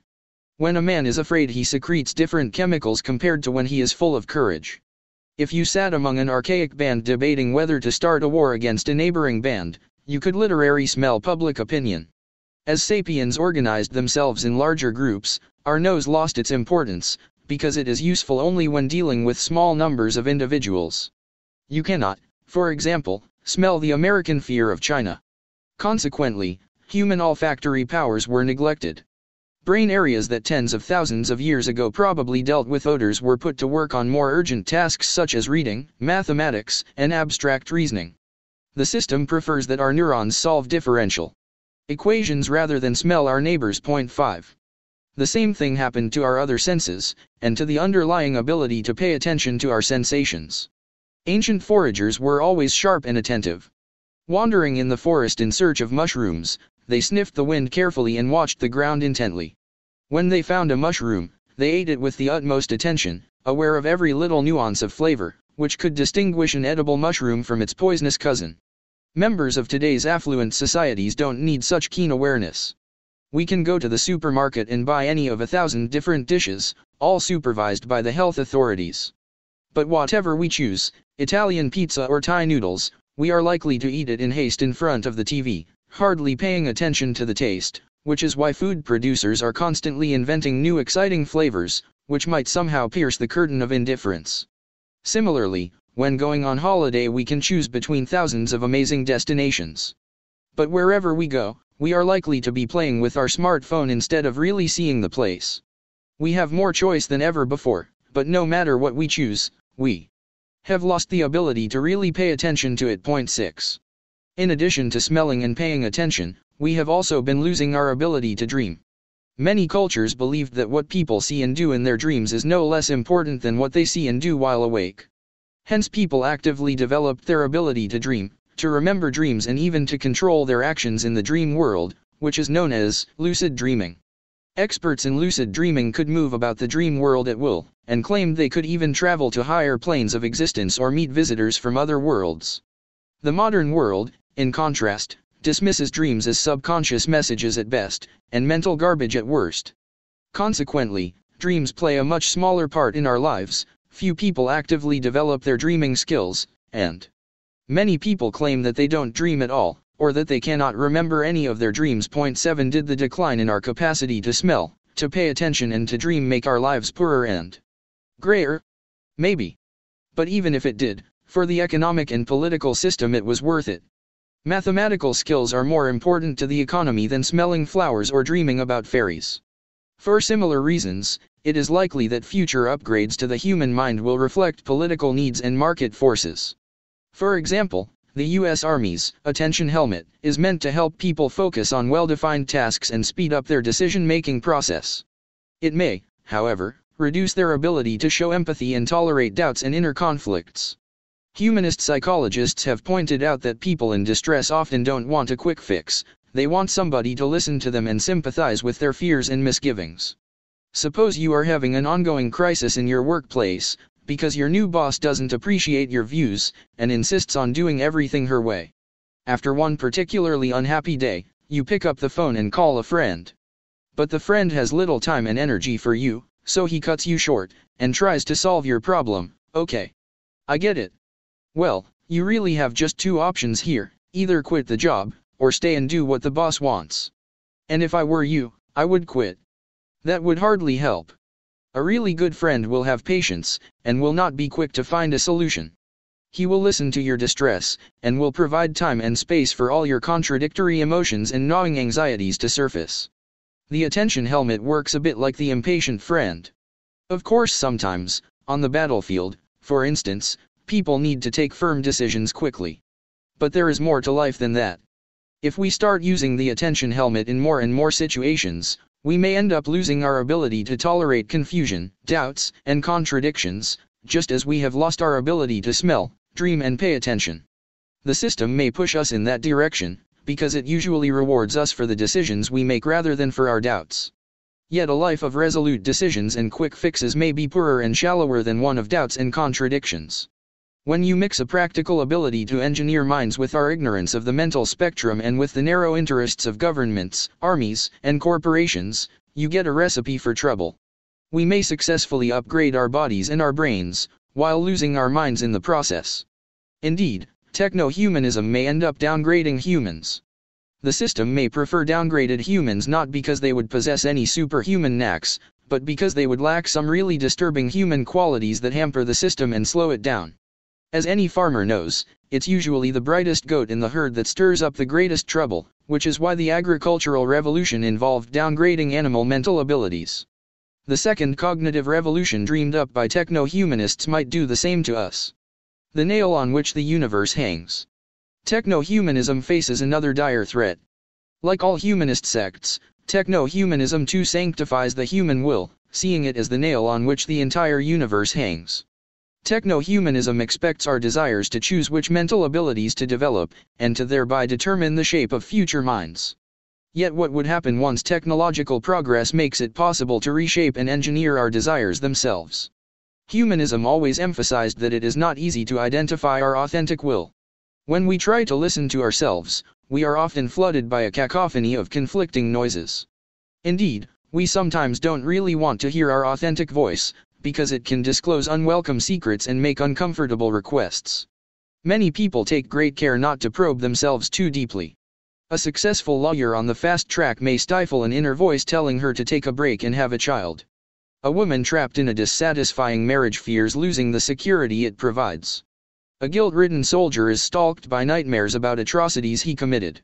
A young man unsure of his sexuality follows a personal, don't ask, don't tell, policy. Humanism doesn't think any of these situations has an obvious one-size-fits-all solution. But humanism demands that we show some guts, listen to the inner messages even if they scare us, identify our authentic voice and then follow its instructions regardless of the difficulties. Technological progress has a very different agenda. It doesn't want to listen to our inner voices. It wants to control them. Once we understand the biochemical system producing all these voices, we can play with the switches, turn up the volume here, lower it there, and make life much more easy and comfortable. We'll give Ritalin to the distracted lawyer, Prozac to the guilty soldier and Cipralex to the dissatisfied wife. And that's just the beginning. Humanists are often appalled by this approach, but we had better not pass judgment on it too quickly. The humanist recommendation to listen to ourselves has ruined the lives of many a person, whereas the right dosage of the right chemical has greatly improved the well-being and relationships of millions. In order to really listen to themselves, some people must first turn down the volume of the inner screams and diatribes. According to modern psychiatry, many inner voices and authentic wishes are nothing more than the product of biochemical imbalances and neurological diseases. People suffering from clinical depression repeatedly walk out on promising careers and healthy relationships because some biochemical glitch makes them see everything through dark-colored lenses. Instead of listening to such destructive inner voices, it might be a good idea to shut them up. When Sally Ady used the attention helmet to silence the voices in her head, she not only became an expert markswoman, but she also felt much better about herself. Personally, you may have many different views about these issues. Yet from a historical perspective it is clear that something momentous is happening. The number one humanist commandment, listen to yourself, is no longer self-evident. As we learn to turn our inner volume up and down, we give up our belief in authenticity, because it is no longer clear whose hand is on the switch. Silencing annoying noises inside your head seems like a wonderful idea, provided it enables you to finally hear your deep authentic self. But if there is no authentic self, how do you decide which voices to silence and which to amplify? Let's assume, just for the sake of argument, that within a few decades brain scientists will give us easy and accurate control over many inner voices. Imagine a young gay man from a devout Mormon family, who after years of living in the closet has finally accumulated enough money to finance a passion operation. He goes to the clinic armed with $100,000, determined to walk out of it as straight as Joseph Smith. Standing in front of the clinic's door, he mentally repeats what he is going to say to the doctor. "Doc, here's $100,000. Please fix me so that I will never want men again." He then rings the bell, and the door is opened by a real-life George Clooney. "Doc," mumbles the overwhelmed lad, "here's $100,000. Please fix me so that I will never want to be straight again." Did the young man's authentic self win over the religious brainwashing he underwent? Or perhaps a moment's temptation caused him to betray himself. And perhaps there is simply no such thing as an authentic self that you can follow or betray. Once people could design and redesign their will, we could no longer see it as the ultimate source of all meaning and authority. For no matter what our will says, we can always make it say something else. According to humanism, only human desires imbue the world with meaning. Yet if we could choose our desires, on what basis could we possibly make such choices? Suppose Romeo and Juliet opened with Romeo having to decide with whom to fall in love. And suppose even after making a decision, Romeo could always retract and make a different choice instead. What kind of play would it have been? Well, that's the play technological progress is trying to produce for us. When our desires make us uncomfortable, technology promises to bail us out.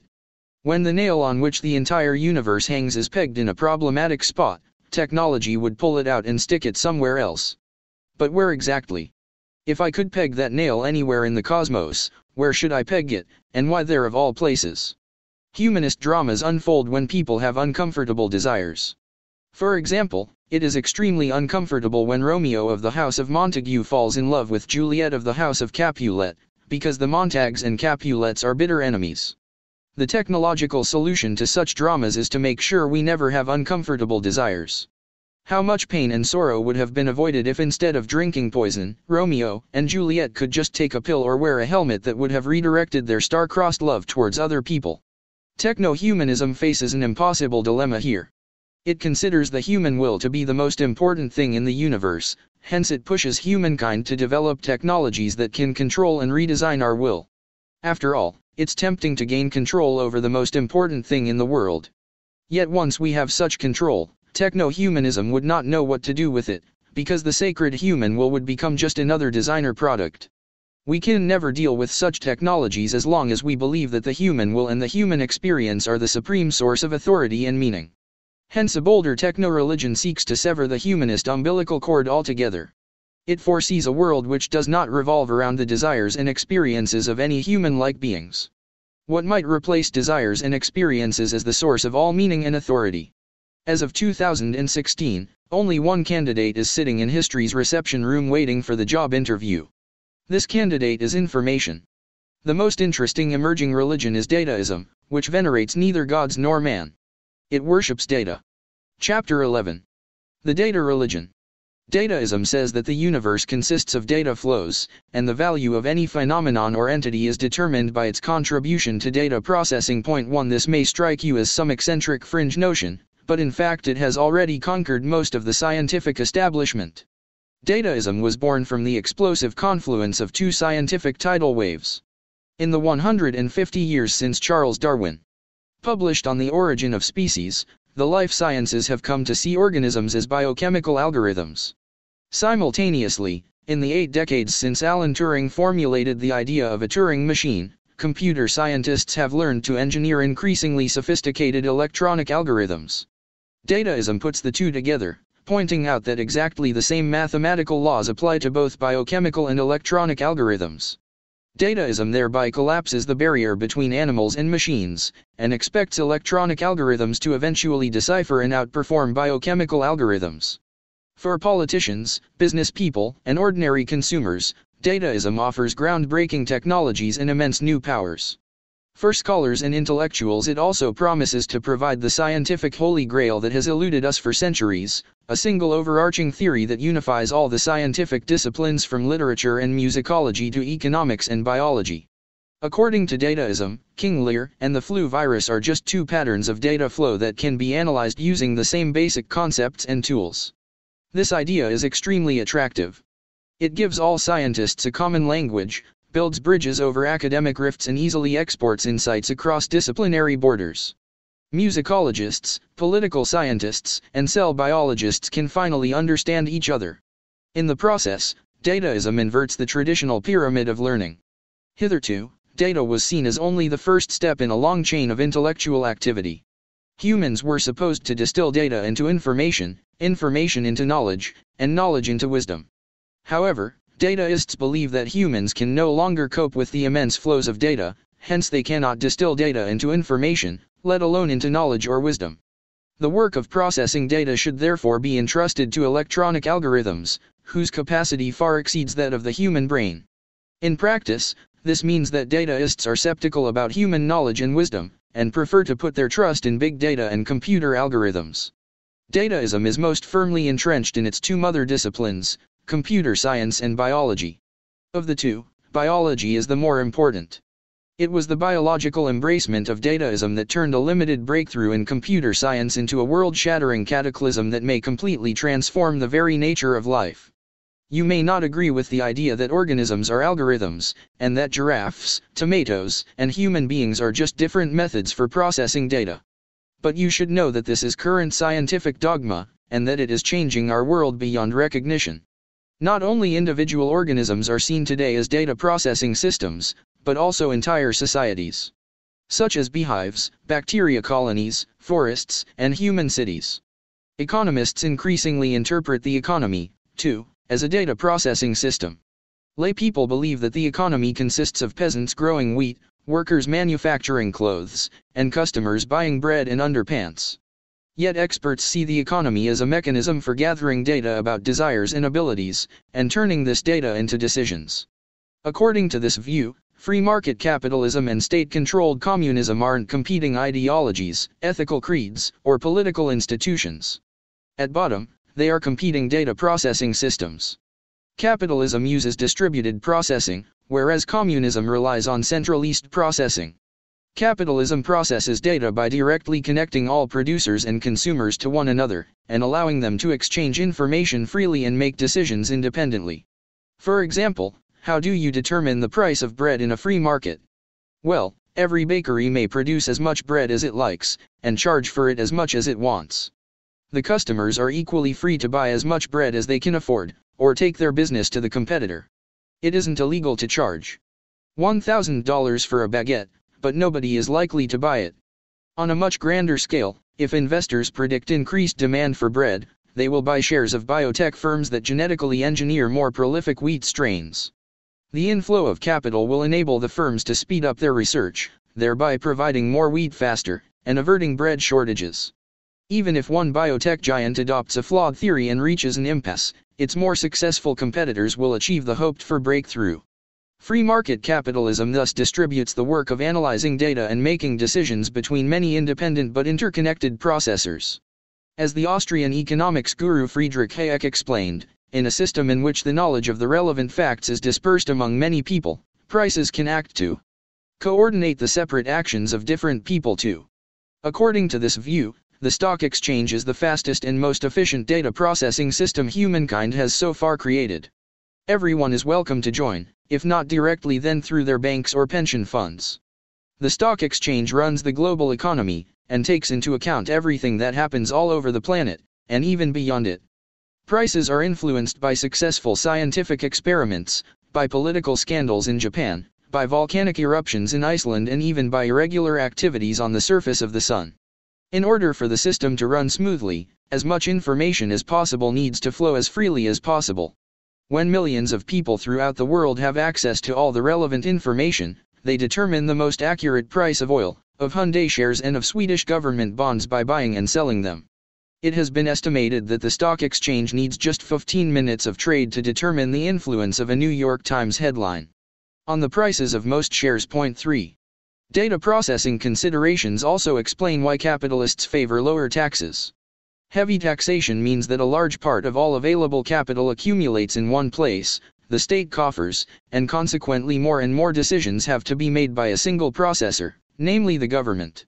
This creates an overly centralized data processing system. In extreme cases, when taxes are exceedingly high, almost all capital ends up in the government's hands, and so the government alone calls the shots. It dictates the price of bread, the location of bakeries, and the research and development budget. In a free market, if one processor makes a wrong decision, others will be quick to utilize its mistake.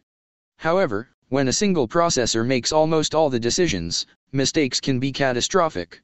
This extreme situation in which all data is processed and all decisions are made by a single central processor is called communism. In a communist economy, people allegedly work according to their abilities, and receive according to their needs. In other words, the government takes 100% of your profits, decides what you need and then supplies these needs. Though no country ever realized this scheme in its extreme form, the Soviet Union and its satellites came as close as they could. They abandoned the principle of distributed data processing, and switched to a model of centralized data processing. All information from throughout the Soviet Union flowed to a single location in Moscow, where all the important decisions were made. Producers and consumers could not communicate directly, and had to obey government orders. For instance, the Soviet Economics Ministry might decide that the price of bread in all shops should be exactly 2 rubles and 4 kopecks, that a particular kolkhoz in the Odessa Oblast should switch from growing wheat to raising chickens, and that the Red October bakery in Moscow should produce 3.5 million loaves of bread per day, and not a single loaf more. Meanwhile, the Soviet Science Ministry forced all Soviet biotech laboratories to adopt the theories of Trofim Lysenko, the infamous head of the Lenin Academy for Agricultural Sciences. Lysenko rejected the dominant genetic theories of his day. He insisted that if an organism acquired some new trait during its lifetime, this quality could pass directly to its descendants. This idea flew in the face of Darwinian orthodoxy, but it dovetailed nicely with communist educational principles. It implied that if you could train wheat plants to withstand cold weather, their progenies will also be cold-resistant. Lysenko accordingly sent billions of counter-revolutionary wheat plants to be re-educated in Siberia, and the Soviet Union was soon forced to import more and more flour from the United States. 4. Capitalism did not defeat communism because capitalism was more ethical, because individual liberties are sacred, or because God was angry with the heathen communists. Rather, capitalism won the Cold War because distributed data processing works better than centralized data processing, at least in periods of accelerating technological changes. The Central Committee of the Communist Party just could not deal with the rapidly changing world of the late 20th century. When all data is accumulated in one secret bunker, and all important decisions are taken by a group of elderly apparatchiks, you can produce nuclear bombs by the cartload, but you won't get an Apple or a Wikipedia. There is a story, probably apocryphal, like most good stories, that when Mikhail Gorbachev tried to resuscitate the moribund Soviet economy, he sent one of his chief aides to London to find out what Thatcherism was all about, and how a capitalist system actually functioned. The hosts took their Soviet visitor on a tour of the city, of the London Stock Exchange and of the London School of Economics, where he had lengthy talks with bank managers, entrepreneurs, and professors. After a few hours, the Soviet expert burst out, "Just one moment, please. Forget about all these complicated economic theories. We have been going back and forth across London for a whole day now, and there's one thing I cannot understand. Back in Moscow, our finest minds are working on the bread supply system, and yet there are such long queues in every bakery and grocery store. Here in London live millions of people, and we have passed today in front of many shops and supermarkets, yet I haven't seen a single bread queue. Please take me to meet the person in charge of supplying bread to London. I must learn his secret." The hosts scratched their heads, thought for a moment, and said, "Nobody is in charge of supplying bread to London. That's the capitalist secret of success. No central processing unit monopolizes all the data on the London bread supply. The information flows freely between millions of consumers and producers, bakers and tycoons, farmers and scientists. Market forces determine the price of bread, the number of loaves baked each day, and the research and development priorities. If market forces make the wrong decision, they soon correct themselves, or so capitalists believe. For our current purposes, it doesn't matter whether the theory is correct. The crucial thing is that the theory understands economics in terms of data processing. Where has all the power gone? Political scientists also increasingly interpret human political structures as data processing systems.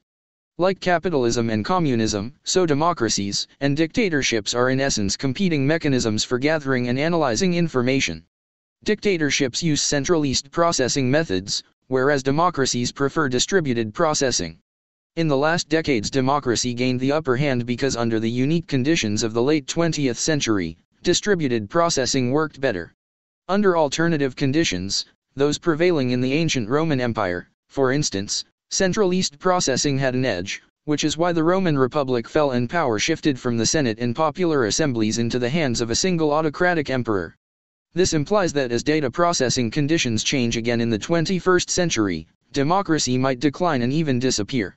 As both the volume and speed of data increase, venerable institutions like elections, parties, and parliaments might become obsolete, not because they are unethical, but because they don't process data efficiently enough. These institutions evolved in an era when politics moved faster than technology.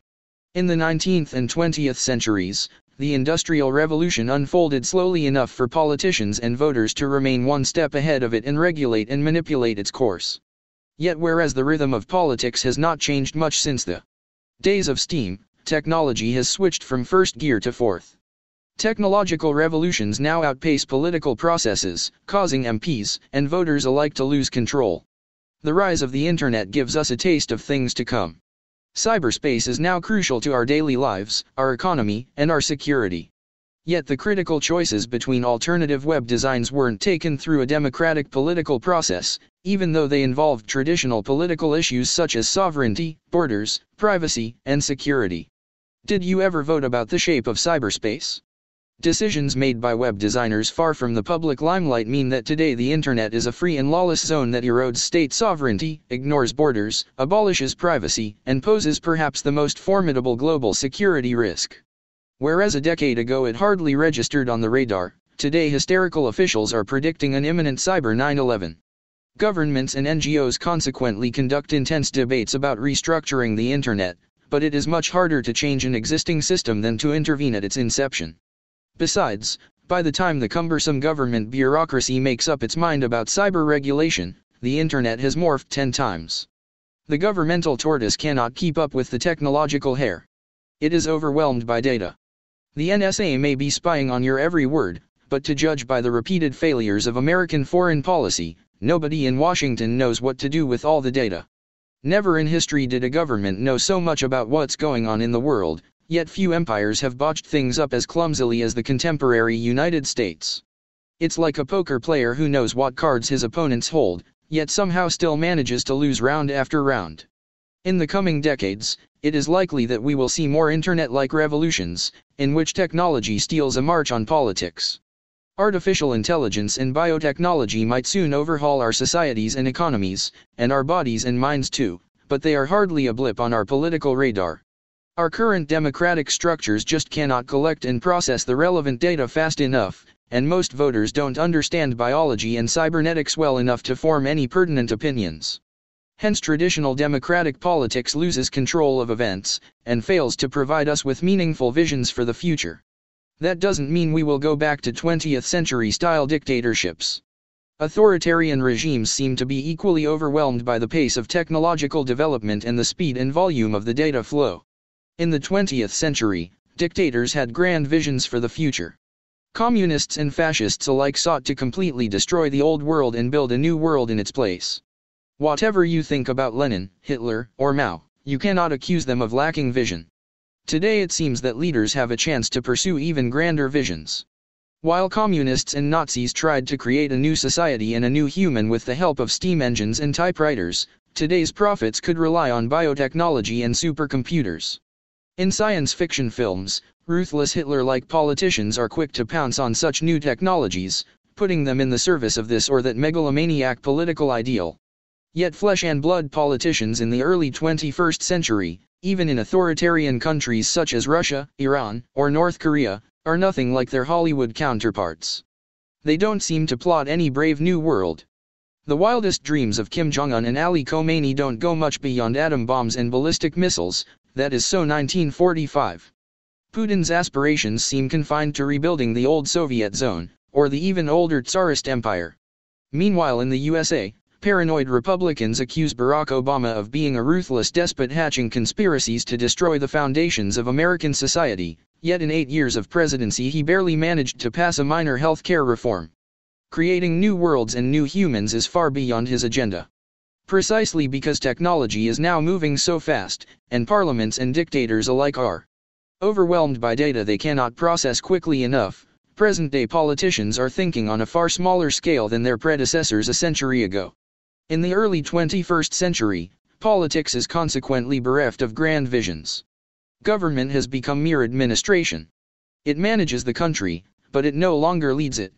It makes sure teachers are paid on time and sewage systems don't overflow, but it has no idea where the country will be in 20 years. To some extent, this is a very good thing. Given that some of the big political visions of the 20th century led us to Auschwitz, Hiroshima, and the Great Leap Forward, maybe we are better off in the hands of petty-minded bureaucrats. Mixing godlike technology with megalomaniac politics is a recipe for disaster. Many neoliberal economists and political scientists argue that it is best to leave all the important decisions in the hands of the free market. They thereby give politicians the perfect excuse for inaction and ignorance, which are reinterpreted as profound wisdom. Politicians find it convenient to believe that the reason they don't understand the world is that they need not understand it. Yet mixing godlike technology with myopic politics also has its downside. Lack of vision isn't always a blessing, and not all visions are necessarily bad.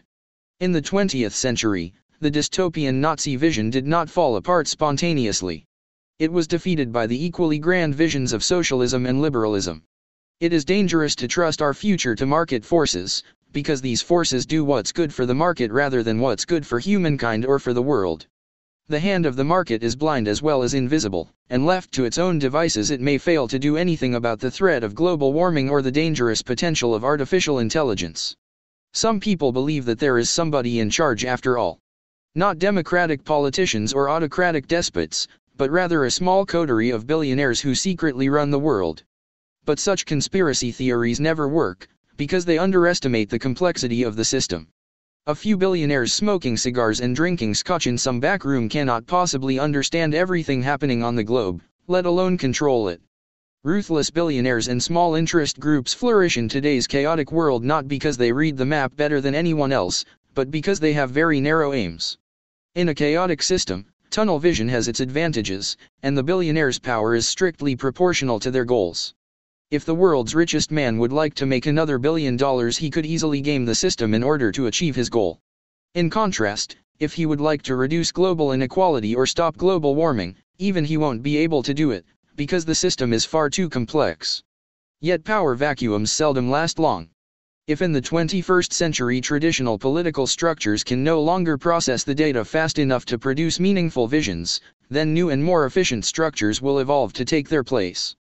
These new structures may be very different from any previous political institutions, whether democratic or authoritarian.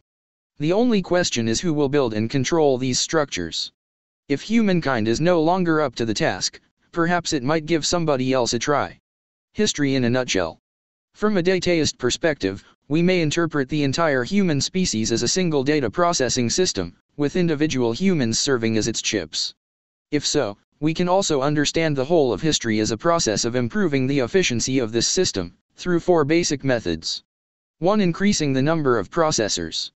A city of 100,000 people has more computing power than a village of 1,000 people. 2. Increasing the variety of processors. Different processors may use diverse ways to calculate and analyze data. Using several kinds of processors in a single system may therefore increase its dynamism and creativity. A conversation between a peasant, a priest, and a physician may produce novel ideas that would never emerge from a conversation between 3 hunter-gatherers. 3. Increasing the number of connections between processors. There is little point in increasing the mere number and variety of processors if they are poorly connected to each other. A trade network linking 10 cities is likely to result in many more economic, technological, and social innovations than 10 isolated cities. 4. Increasing the freedom of movement along existing connections. Connecting processors is hardly useful if data cannot flow freely. Just building roads between 10 cities won't be very useful if they are plagued by robbers, or if some autocratic despot doesn't allow merchants and travelers to move as they wish. These 4 methods often contradict one another. The greater the number and variety of processors, the harder it is to freely connect them. The construction of the Sapiens data processing system accordingly passed through 4 main stages, each characterized by an emphasis on different methods. The first stage began with the cognitive revolution, which made it possible to connect unlimited numbers of sapiens into a single data processing network. This gave sapiens a crucial advantage over all other human and animal species. While there is a strict limit to the number of Neanderthals, chimpanzees or elephants you can connect to the same net, there is no limit to the number of sapiens. Sapiens used their advantage in data processing to overrun the entire world. However, as they spread into different lands and climates they lost touch with one another, and underwent diverse cultural transformations. The result was an immense variety of human cultures, each with its own lifestyle, behavior patterns, and worldview. Hence the first phase of history involved an increase in the number and variety of human processors, at the expense of connectivity. 20,000 years ago there were many more sapiens than 70,000 years ago, and sapiens in Europe processed information differently to sapiens in China. However, there were no connections between people in Europe and China, and it would have seemed utterly impossible that all sapiens may one day be part of a single data processing web. The second stage began with the agricultural revolution and continued until the invention of writing and money about 5,000 years ago. Agriculture speeded demographic growth, so the number of human processors rose sharply. Simultaneously, agriculture enabled many more people to live together in the same place, thereby generating dense local networks that contained an unprecedented number of processors. In addition, agriculture created new incentives and opportunities for different networks to trade and communicate with one another. Nevertheless, during the second phase centrifugal forces remained predominant. In the absence of writing and money, humans could not establish cities, kingdoms, or empires. Humankind was still divided into innumerable little tribes, each with its own lifestyle and worldview. Uniting the whole of humankind was not even a fantasy. The third stage kicked off with the invention of writing and money about 5,000 years ago, and lasted until the beginning of the scientific revolution. Thanks to writing and money, the gravitational field of human cooperation finally overpowered the centrifugal forces. Human groups bonded and merged to form cities and kingdoms. Political and commercial links between different cities and kingdoms also tightened. At least since the first millennium BC, when coinage, empires, and universal religions appeared, humans began to consciously dream about forging a single network that would encompass the entire globe. This dream became a reality during the fourth and last stage of history, which began around 1492. Early modern explorers, conquerors, and traders wove the first thin threads that encompassed the whole world. In the late modern period these threads were made stronger and denser, so that the spider's web of Columbus's days became the steel and asphalt grid of the 21st century. Even more importantly, information was allowed to flow increasingly freely along this global grid. When Columbus first hooked up the Eurasian net to the American net, only a few bits of data could cross the ocean each year, running the gauntlet of cultural prejudices, strict censorship and political repression.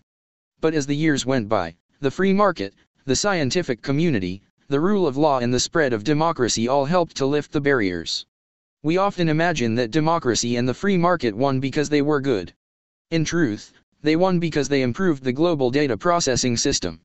So over the last 70,000 years humankind first spread out, then separated into distinct groups, and finally merged again. Yet the process of unification did not take us back to the beginning. When the different human groups fused into the global village of today, each brought along its unique legacy of thoughts, tools, and behaviors, which it collected and developed along the way. Our modern larders are now stuffed with Middle Eastern wheat, Andean potatoes, New Guinean sugar and Ethiopian coffee.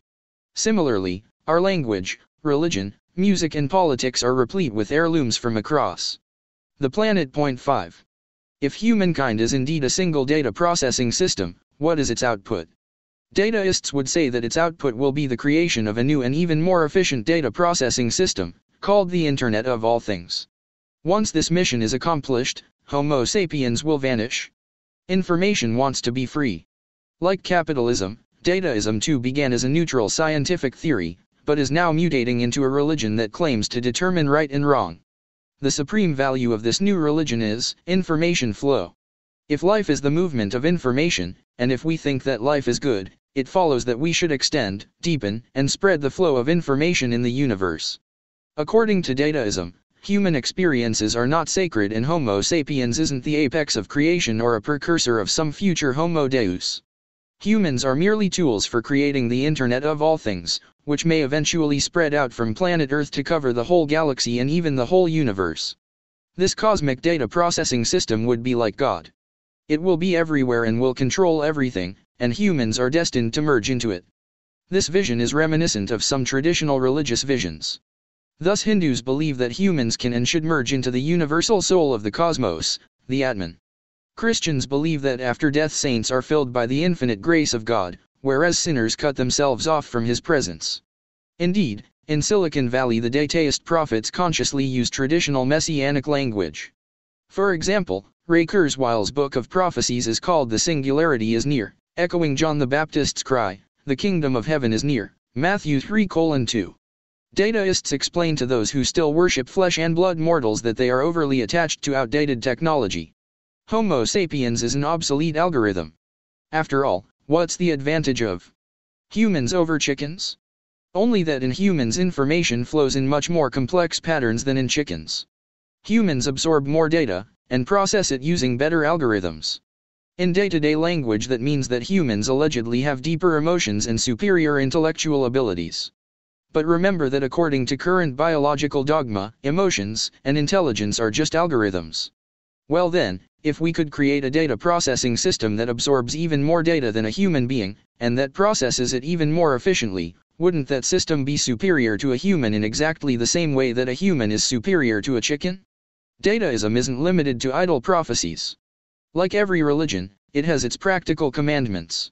First and foremost, a dataist ought to maximize data flow by connecting to more and more media, and producing and consuming more and more information. Like other successful religions, dataism is also missionary. Its second commandment is to connect everything to the system, including heretics who don't want to be connected. And everything means more than just humans. It means everything. My body, of course, but also the cars on the street, the refrigerators in the kitchen, the chickens in their coop and the trees in the jungle, all should be connected to the Internet of All Things. The refrigerator will monitor the number of eggs in the drawer, and inform the chicken coop when a new shipment is needed. The cars will talk with one another, and the trees in the jungle will report on the weather and on carbon dioxide levels. We mustn't leave any part of the universe disconnected from the great web of life.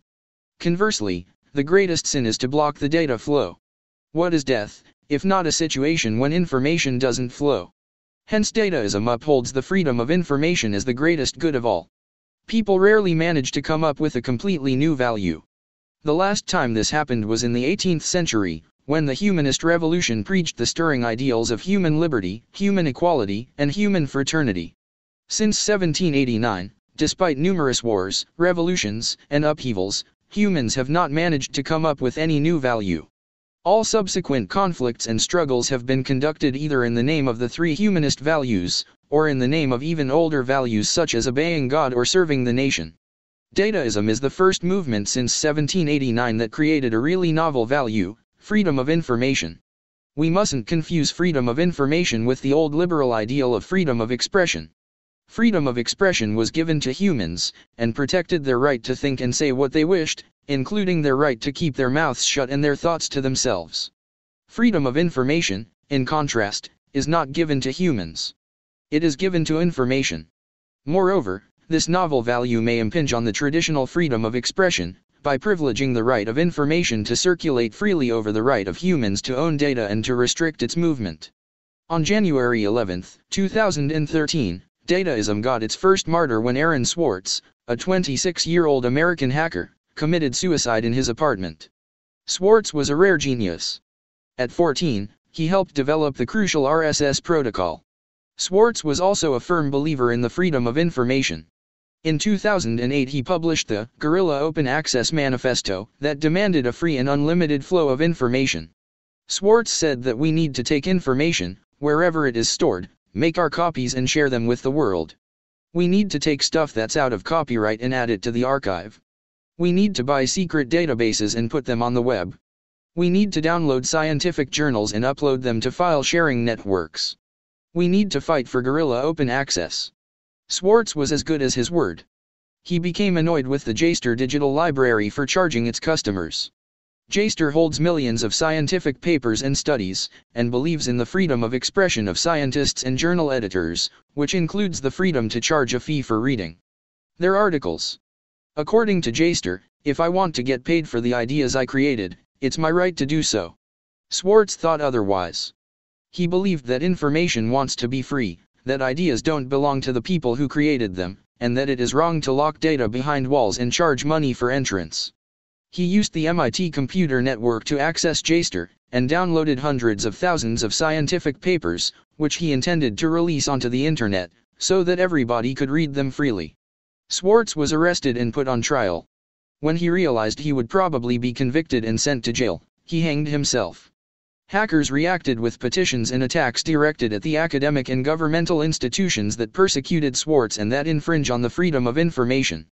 Under pressure, Jster apologized for its part in the tragedy, and today allows free access to much of its data, though not to all of it. Point 6. To convince skeptics, dataist missionaries repeatedly explain the immense benefits of the freedom of information. Just as capitalists believe that all good things depend on economic growth, so dataists believe all good things, including economic growth, depend on the freedom of information. Why did the USA grow faster than the USSR? Because information flowed more freely in the USA. Why are Americans healthier, wealthier, and happier than Iranians or Nigerians? Thanks to the freedom of information. So if we want to create a better world, the key is to set the data free. We have already seen that Google can detect new epidemics faster than traditional health organizations, but only if we allow it free access to the information we are producing. A free data flow can similarly reduce pollution and waste, for example by rationalizing the transportation system. In 2010 the number of private cars in the world exceeded 1 billion, and it has since kept growing. 7 These cars pollute the planet and waste enormous resources, not least by necessitating ever wider roads and parking spaces. People have become so used to the convenience of private transport that they are unlikely to settle for buses and trains. However, dataists point out that people really want mobility rather than a private car, and a good data processing system can provide this mobility far more cheaply and efficiently. I have a private car, but most of the time it sits idly in the car park. On a typical day, I enter my car at 8:04, and drive for half an hour to the university, where I park my car for the day. At 18:11 I come back to the car, drive half an hour back home, and that's it. So I am using my car for just an hour a day. Why do I need to keep it for the other 23 hours? We can create a smart carpool system, run by computer algorithms. The computer would know that I need to leave home at 8:04, and would route the nearest autonomous car to pick me up at that precise moment. After dropping me off at campus, it would be available for other uses instead of waiting in the car park. At 18:11 sharp, as I leave the university gate, another communal car would stop right in front of me, and take me home. In such a way, 50 million communal autonomous cars may replace 1 billion private cars, and we would also need far fewer roads, bridges, tunnels and parking spaces. Provided, Of course, I renounce my privacy and allow the algorithms to always know where I am and where I want to go. Record, upload, share. But maybe you don't need convincing, especially if you are under 20. People just want to be part of the data flow, even if that means giving up their privacy, their autonomy, and their individuality. Humanist art sanctifies the individual genius, and a Picasso doodle on a napkin nets millions at Sotheby's. Humanist science glorifies the individual researcher, and every scholar dreams of putting his or her name at the top of a science or nature paper. But a growing number of artistic and scientific creations are nowadays produced by the ceaseless collaboration of everyone. Who writes Wikipedia? All of us. The individual is becoming a tiny chip inside a giant system that nobody really understands. Every day I absorb countless data bits through emails, phone calls, and articles, process the data, and transmit back new bits through more emails, phone calls, and articles. I don't really know where I fit into the great scheme of things, and how my bits of data connect with the bits produced by billions of other humans and computers. I don't have time to find out, because I am too busy answering all the emails. And as I process more data more efficiently, answering more emails, making more phone calls and writing more articles, so the people around me are flooded by even more data. This relentless flow of data sparks new inventions and disruptions that nobody plans, controls or comprehends. No one understands how the global economy functions or where global politics is heading. But no one needs to understand. All you need to do is answer your emails faster, and allow the system to read them. Just as free market capitalists believe in the invisible hand of the market, so dataists believe in the invisible hand of the data flow. As the global data processing system becomes all-knowing and all-powerful, so connecting to the system becomes the source of all meaning. Humans want to merge into the data flow because when you are part of the data flow you are part of something much bigger than yourself. Traditional religions told you that your every word and action was part of some great cosmic plan, and that God watched you every minute and cared about all your thoughts and feelings. Data religion now says that your every word and action is part of the great data flow, that the algorithms are constantly watching you and that they care about everything you do and feel. Most people like this very much. For true believers, to be disconnected from the data flow risks losing the very meaning of life.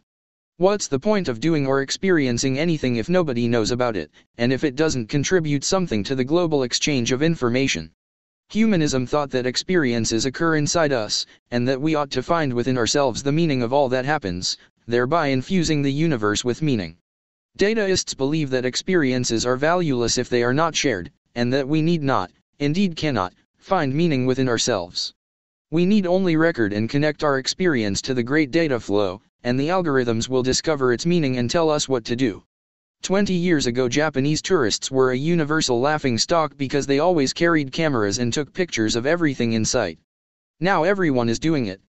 If you go to India and see an elephant, you don't look at the elephant and ask yourself, what do I feel? You are too busy looking for your smartphone, taking a picture of the elephant, posting it on Facebook and then checking your account every 2 minutes to see how many likes you got. Writing a private diary, a common humanist practice in previous generations, sounds to many present-day youngsters utterly pointless. Why write anything if nobody else can read it? The new motto says, if you experience something, record it. If you record something, upload it. If you upload something, share it. Throughout this book we have repeatedly asked what makes humans superior to other animals. Dataism has a new and simple answer. In themselves, human experiences are not superior at all to the experiences of wolves or elephants. One bit of data is as good as another. However, a human can write a poem about his experience and post it online, thereby enriching the global data processing system. That makes his bits count. A wolf cannot do this. Hence all of the wolf's experiences, as deep and complex as they may be, are worthless. No wonder we are so busy converting our experiences into data. It isn't a question of trendiness. It is a question of survival. We must prove to ourselves and to the system that we still have value. And value lies not in having experiences, but in turning these experiences into free-flowing data. By the way, wolves, or at least their dog cousins, aren't a hopeless case. A company called No More Woof is developing a helmet for reading canine experiences.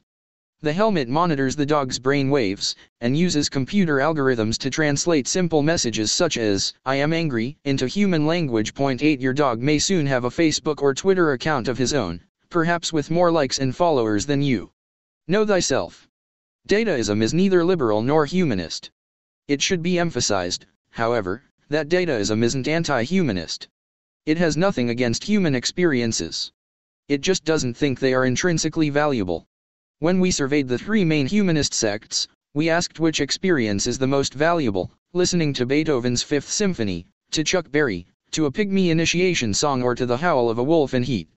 A dataist would argue that the entire exercise is misguided, because music should be evaluated according to the data it carries rather than according to the experience it creates.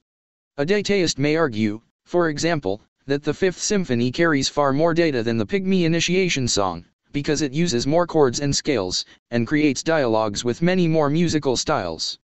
Consequently, you need far more computational power to decipher the Fifth Symphony, and you gain far more knowledge from doing so.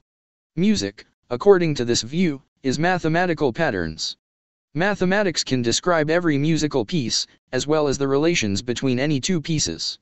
Hence you can measure the precise data value of every symphony, song, and howl, and determine which is the richest.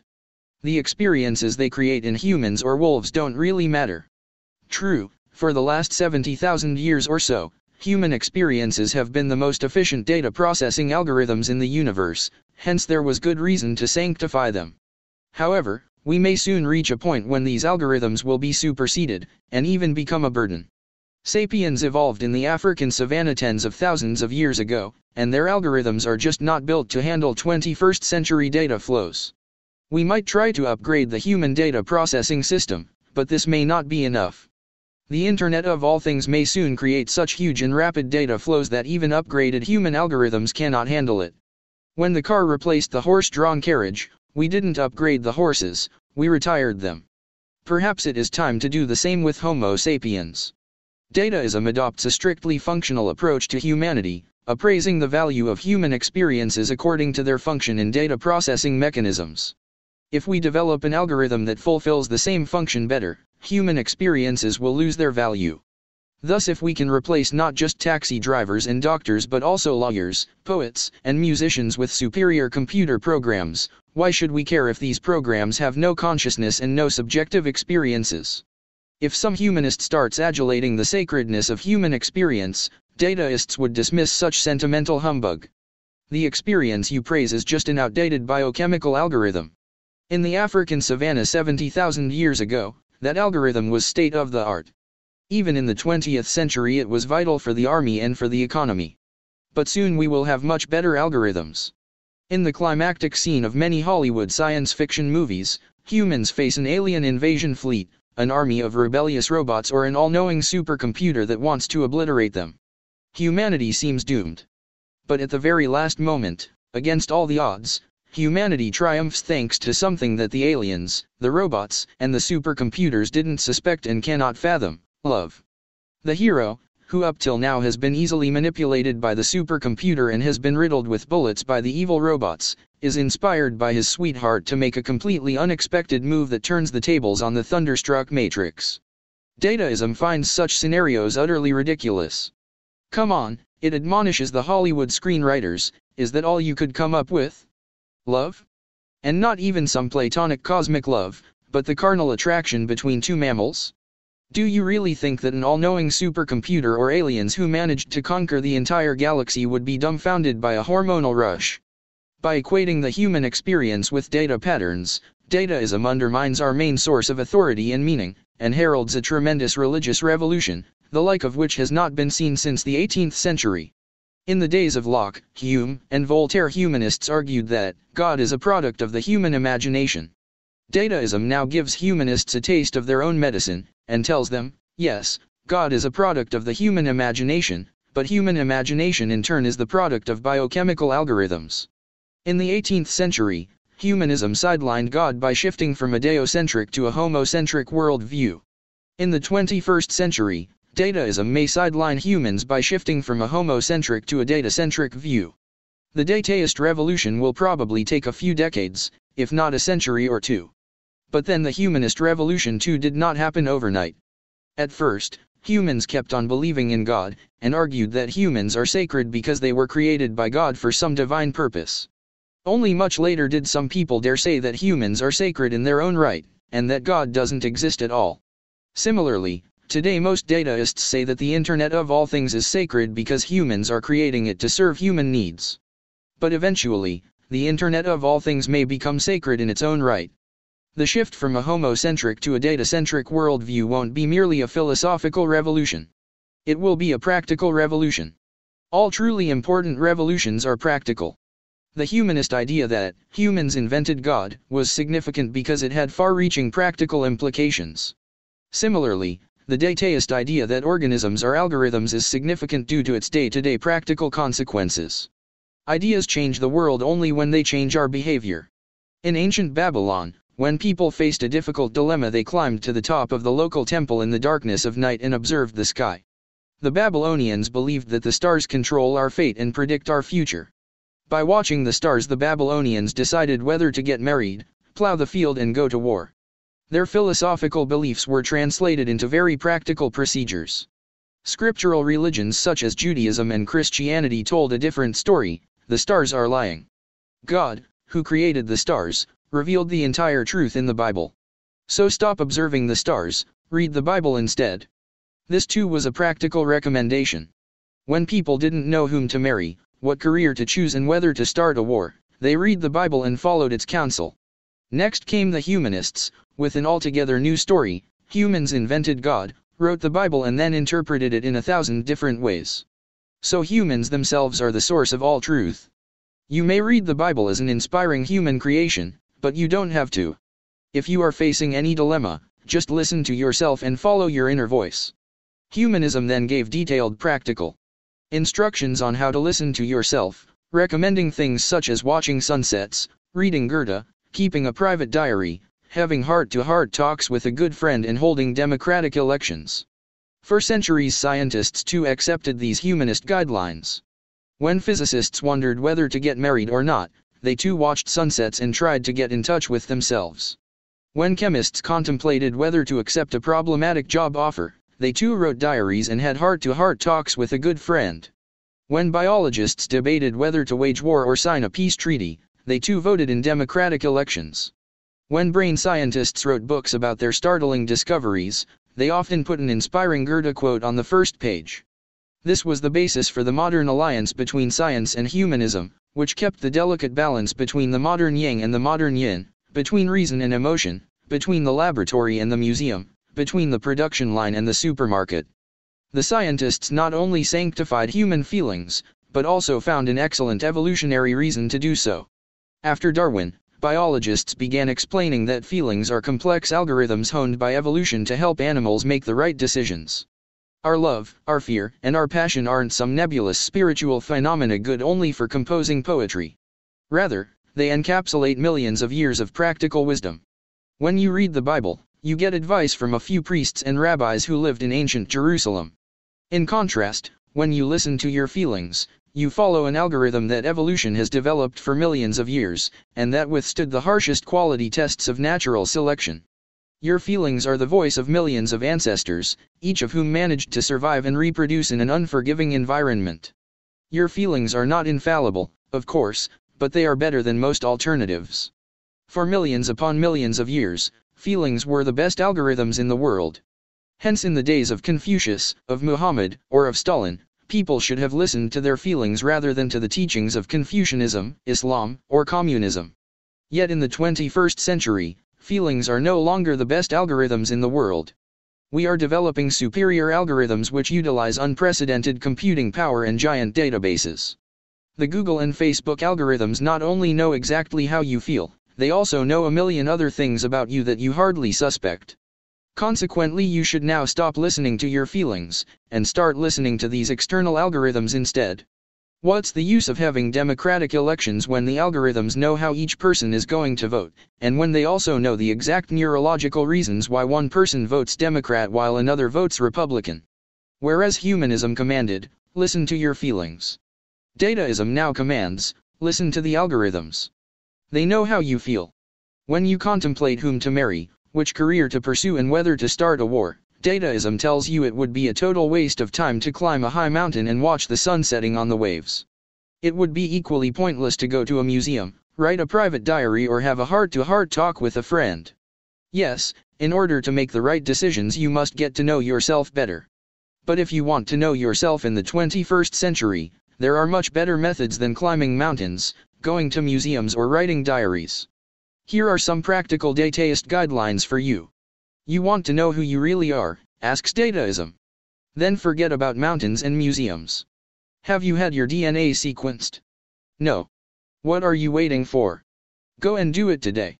And convince your grandparents, parents, and siblings to have their DNA sequenced too. Their data is very valuable for you. And have you heard about these wearable biometric devices that measure your blood pressure and heart rate 24 hours a day? Good, so buy one of those, put it on and connect it to your smartphone. And while you are shopping, buy a mobile camera and microphone. Record everything you do, and put it online. And allow Google and Facebook to read all your emails, monitor all your chats and messages, and keep a record of all your likes and clicks. If you do all that, then the great algorithms of the Internet of all things will tell you whom to marry, which career to pursue and whether to start a war. But where do these great algorithms come from? This is the mystery of dataism. Just as according to Christianity we humans cannot understand God and His plan, so dataism says the human brain cannot embrace the new master algorithms. At present, of course, the algorithms are mostly written by human hackers. Yet the really important algorithms, such as the Google search algorithm, are developed by huge teams. Each member understands just one part of the puzzle, and nobody really understands the algorithm as a whole. Moreover, with the rise of machine learning and artificial neural networks, more and more algorithms evolve independently, improving themselves and learning from their own mistakes. They analyze astronomical amounts of data, which no human can possibly encompass, and learn to recognize patterns and adopt strategies that escape the human mind. The seed algorithm may initially be developed by humans, but as it grows, it follows its own path, going where no human has gone before, and where no human can follow. A ripple in the data flow. Dataism naturally has its critics and heretics. As we saw in Chapter 3, it's doubtful whether life can really be reduced to data flows. In particular, at present we have no idea how or why data flows could produce consciousness and subjective experiences. Maybe we'll have a good explanation in 20 years. But maybe we'll discover that organisms aren't algorithms after all. It is equally doubtful whether life boils down to decision-making. Under dataist influence, both the life sciences and the social sciences have become obsessed with decision-making processes, as if that's all there is to life. But is it so? Sensations, emotions, and thoughts certainly play an important part in making decisions, but is that their sole meaning? Dataism gains a better and better understanding of decision-making processes, but it might be adopting an increasingly skewed view of life. A critical examination of the dataist dogma is likely to be not only the greatest scientific challenge of the 21st century, but also the most urgent political and economic project. Scholars in the life sciences and social sciences should ask themselves whether we miss anything when we understand life as data processing and decision-making. Is there perhaps something in the universe that cannot be reduced to data? Suppose non-conscious algorithms could eventually outperform conscious intelligence in all known data processing tasks. What, if anything, would be lost by replacing conscious intelligence with superior non-conscious algorithms? Of course, even if dataism is wrong and organisms aren't just algorithms, it won't necessarily prevent dataism from taking over the world. Many previous religions gained enormous popularity and power despite their factual mistakes. If Christianity and communism could do it, why not dataism? Dataism has especially good prospects, because it is currently spreading across all scientific disciplines. A unified scientific paradigm may easily become an unassailable dogma. It is very difficult to contest a scientific paradigm, but up till now, no single paradigm was adopted by the entire scientific establishment. Hence scholars in one field could always import heretical views from outside. But if everyone from musicologists to biologists uses the same dataist paradigm, interdisciplinary excursions will serve only to strengthen the paradigm further. Consequently, even if the paradigm is flawed, it would be extremely difficult to resist it. If dataism succeeds in conquering the world, what will happen to us humans? In the beginning, It will probably accelerate the humanist pursuit of health, happiness, and power. Dataism spreads itself by promising to fulfill these humanist aspirations. In order to gain immortality, bliss, and divine powers of creation, we need to process immense amounts of data, far beyond the capacity of the human brain. So the algorithms will do it for us. Yet once authority shifts from humans to algorithms, the humanist projects may become irrelevant. Once we abandon the homo-centric worldview in favor of a data-centric worldview, human health and happiness may seem far less important. Why bother so much about obsolete data processing machines when much better models are already in existence? We are striving to engineer the Internet of all things in the hope that it will make us healthy, happy, and powerful. Yet once the Internet of all things is up and running, we might be reduced from engineers to chips, then to data, and eventually we might dissolve within the data torrent like a clump of earth within a gushing river. Dataism thereby threatens to do to Homo sapiens what Homo sapiens has done to all other animals. In the course of history, humans have created a global network, and evaluated everything according to its function within the network. For thousands of years, this boosted human pride and prejudices. Since humans fulfilled the most important functions in the network, it was easy for us to take credit for the network's achievements, and to see ourselves as the apex of creation. The lives and experiences of all other animals were undervalued, because they fulfilled far less important functions, and whenever an animal ceased to fulfill any function at all, it went extinct. However, once humans lose their functional importance to the network, we will discover that we are not the apex of creation after all. The yardsticks that we ourselves have enshrined will condemn us to join the mammoths and the Chinese river dolphins in oblivion. Looking back, humanity will turn out to be just a ripple within the cosmic data flow. We cannot really predict the future. All the scenarios outlined in this book should be understood as possibilities rather than prophecies. When we think about the future, our horizons are usually constrained by present-day ideologies and social systems. Democracy encourages us to believe in a democratic future. Capitalism doesn't allow us to envisage a non-capitalist alternative, and humanism makes it difficult for us to imagine a post-human destiny.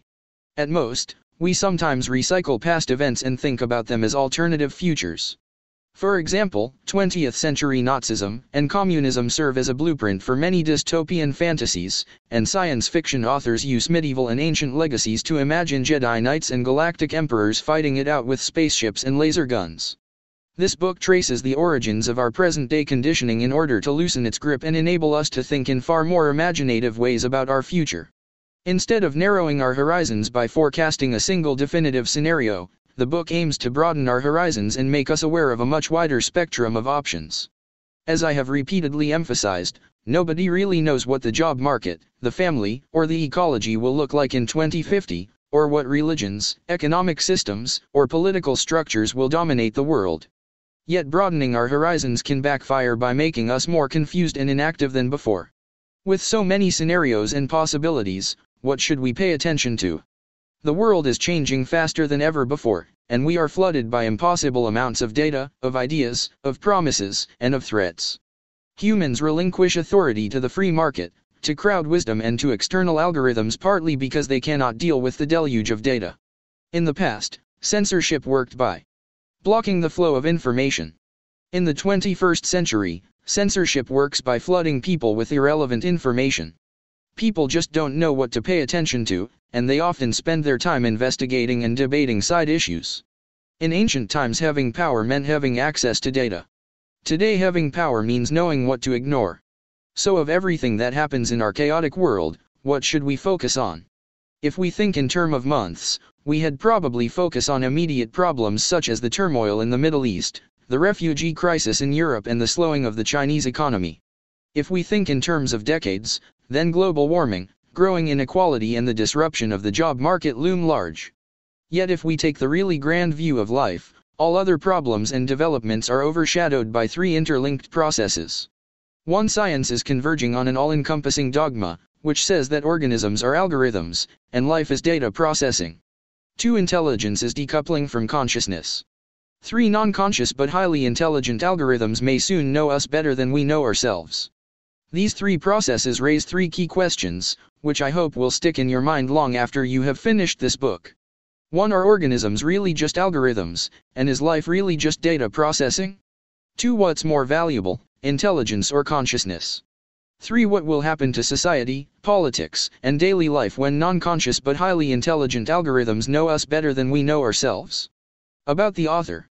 Yuval Noah Harari has a PhD in history from the University of Oxford and now lectures at the Department of History at the Hebrew University of Jerusalem, specializing in world history. His first book, Sapiens, was translated into 26 languages and became a bestseller in the US, UK, France, China, Korea, and numerous other countries. In 2010 he became president of the Royal Society of Literature. He lives in London. Also by Yuval Noah Harari. Sapiens. A Brief History of Humankind.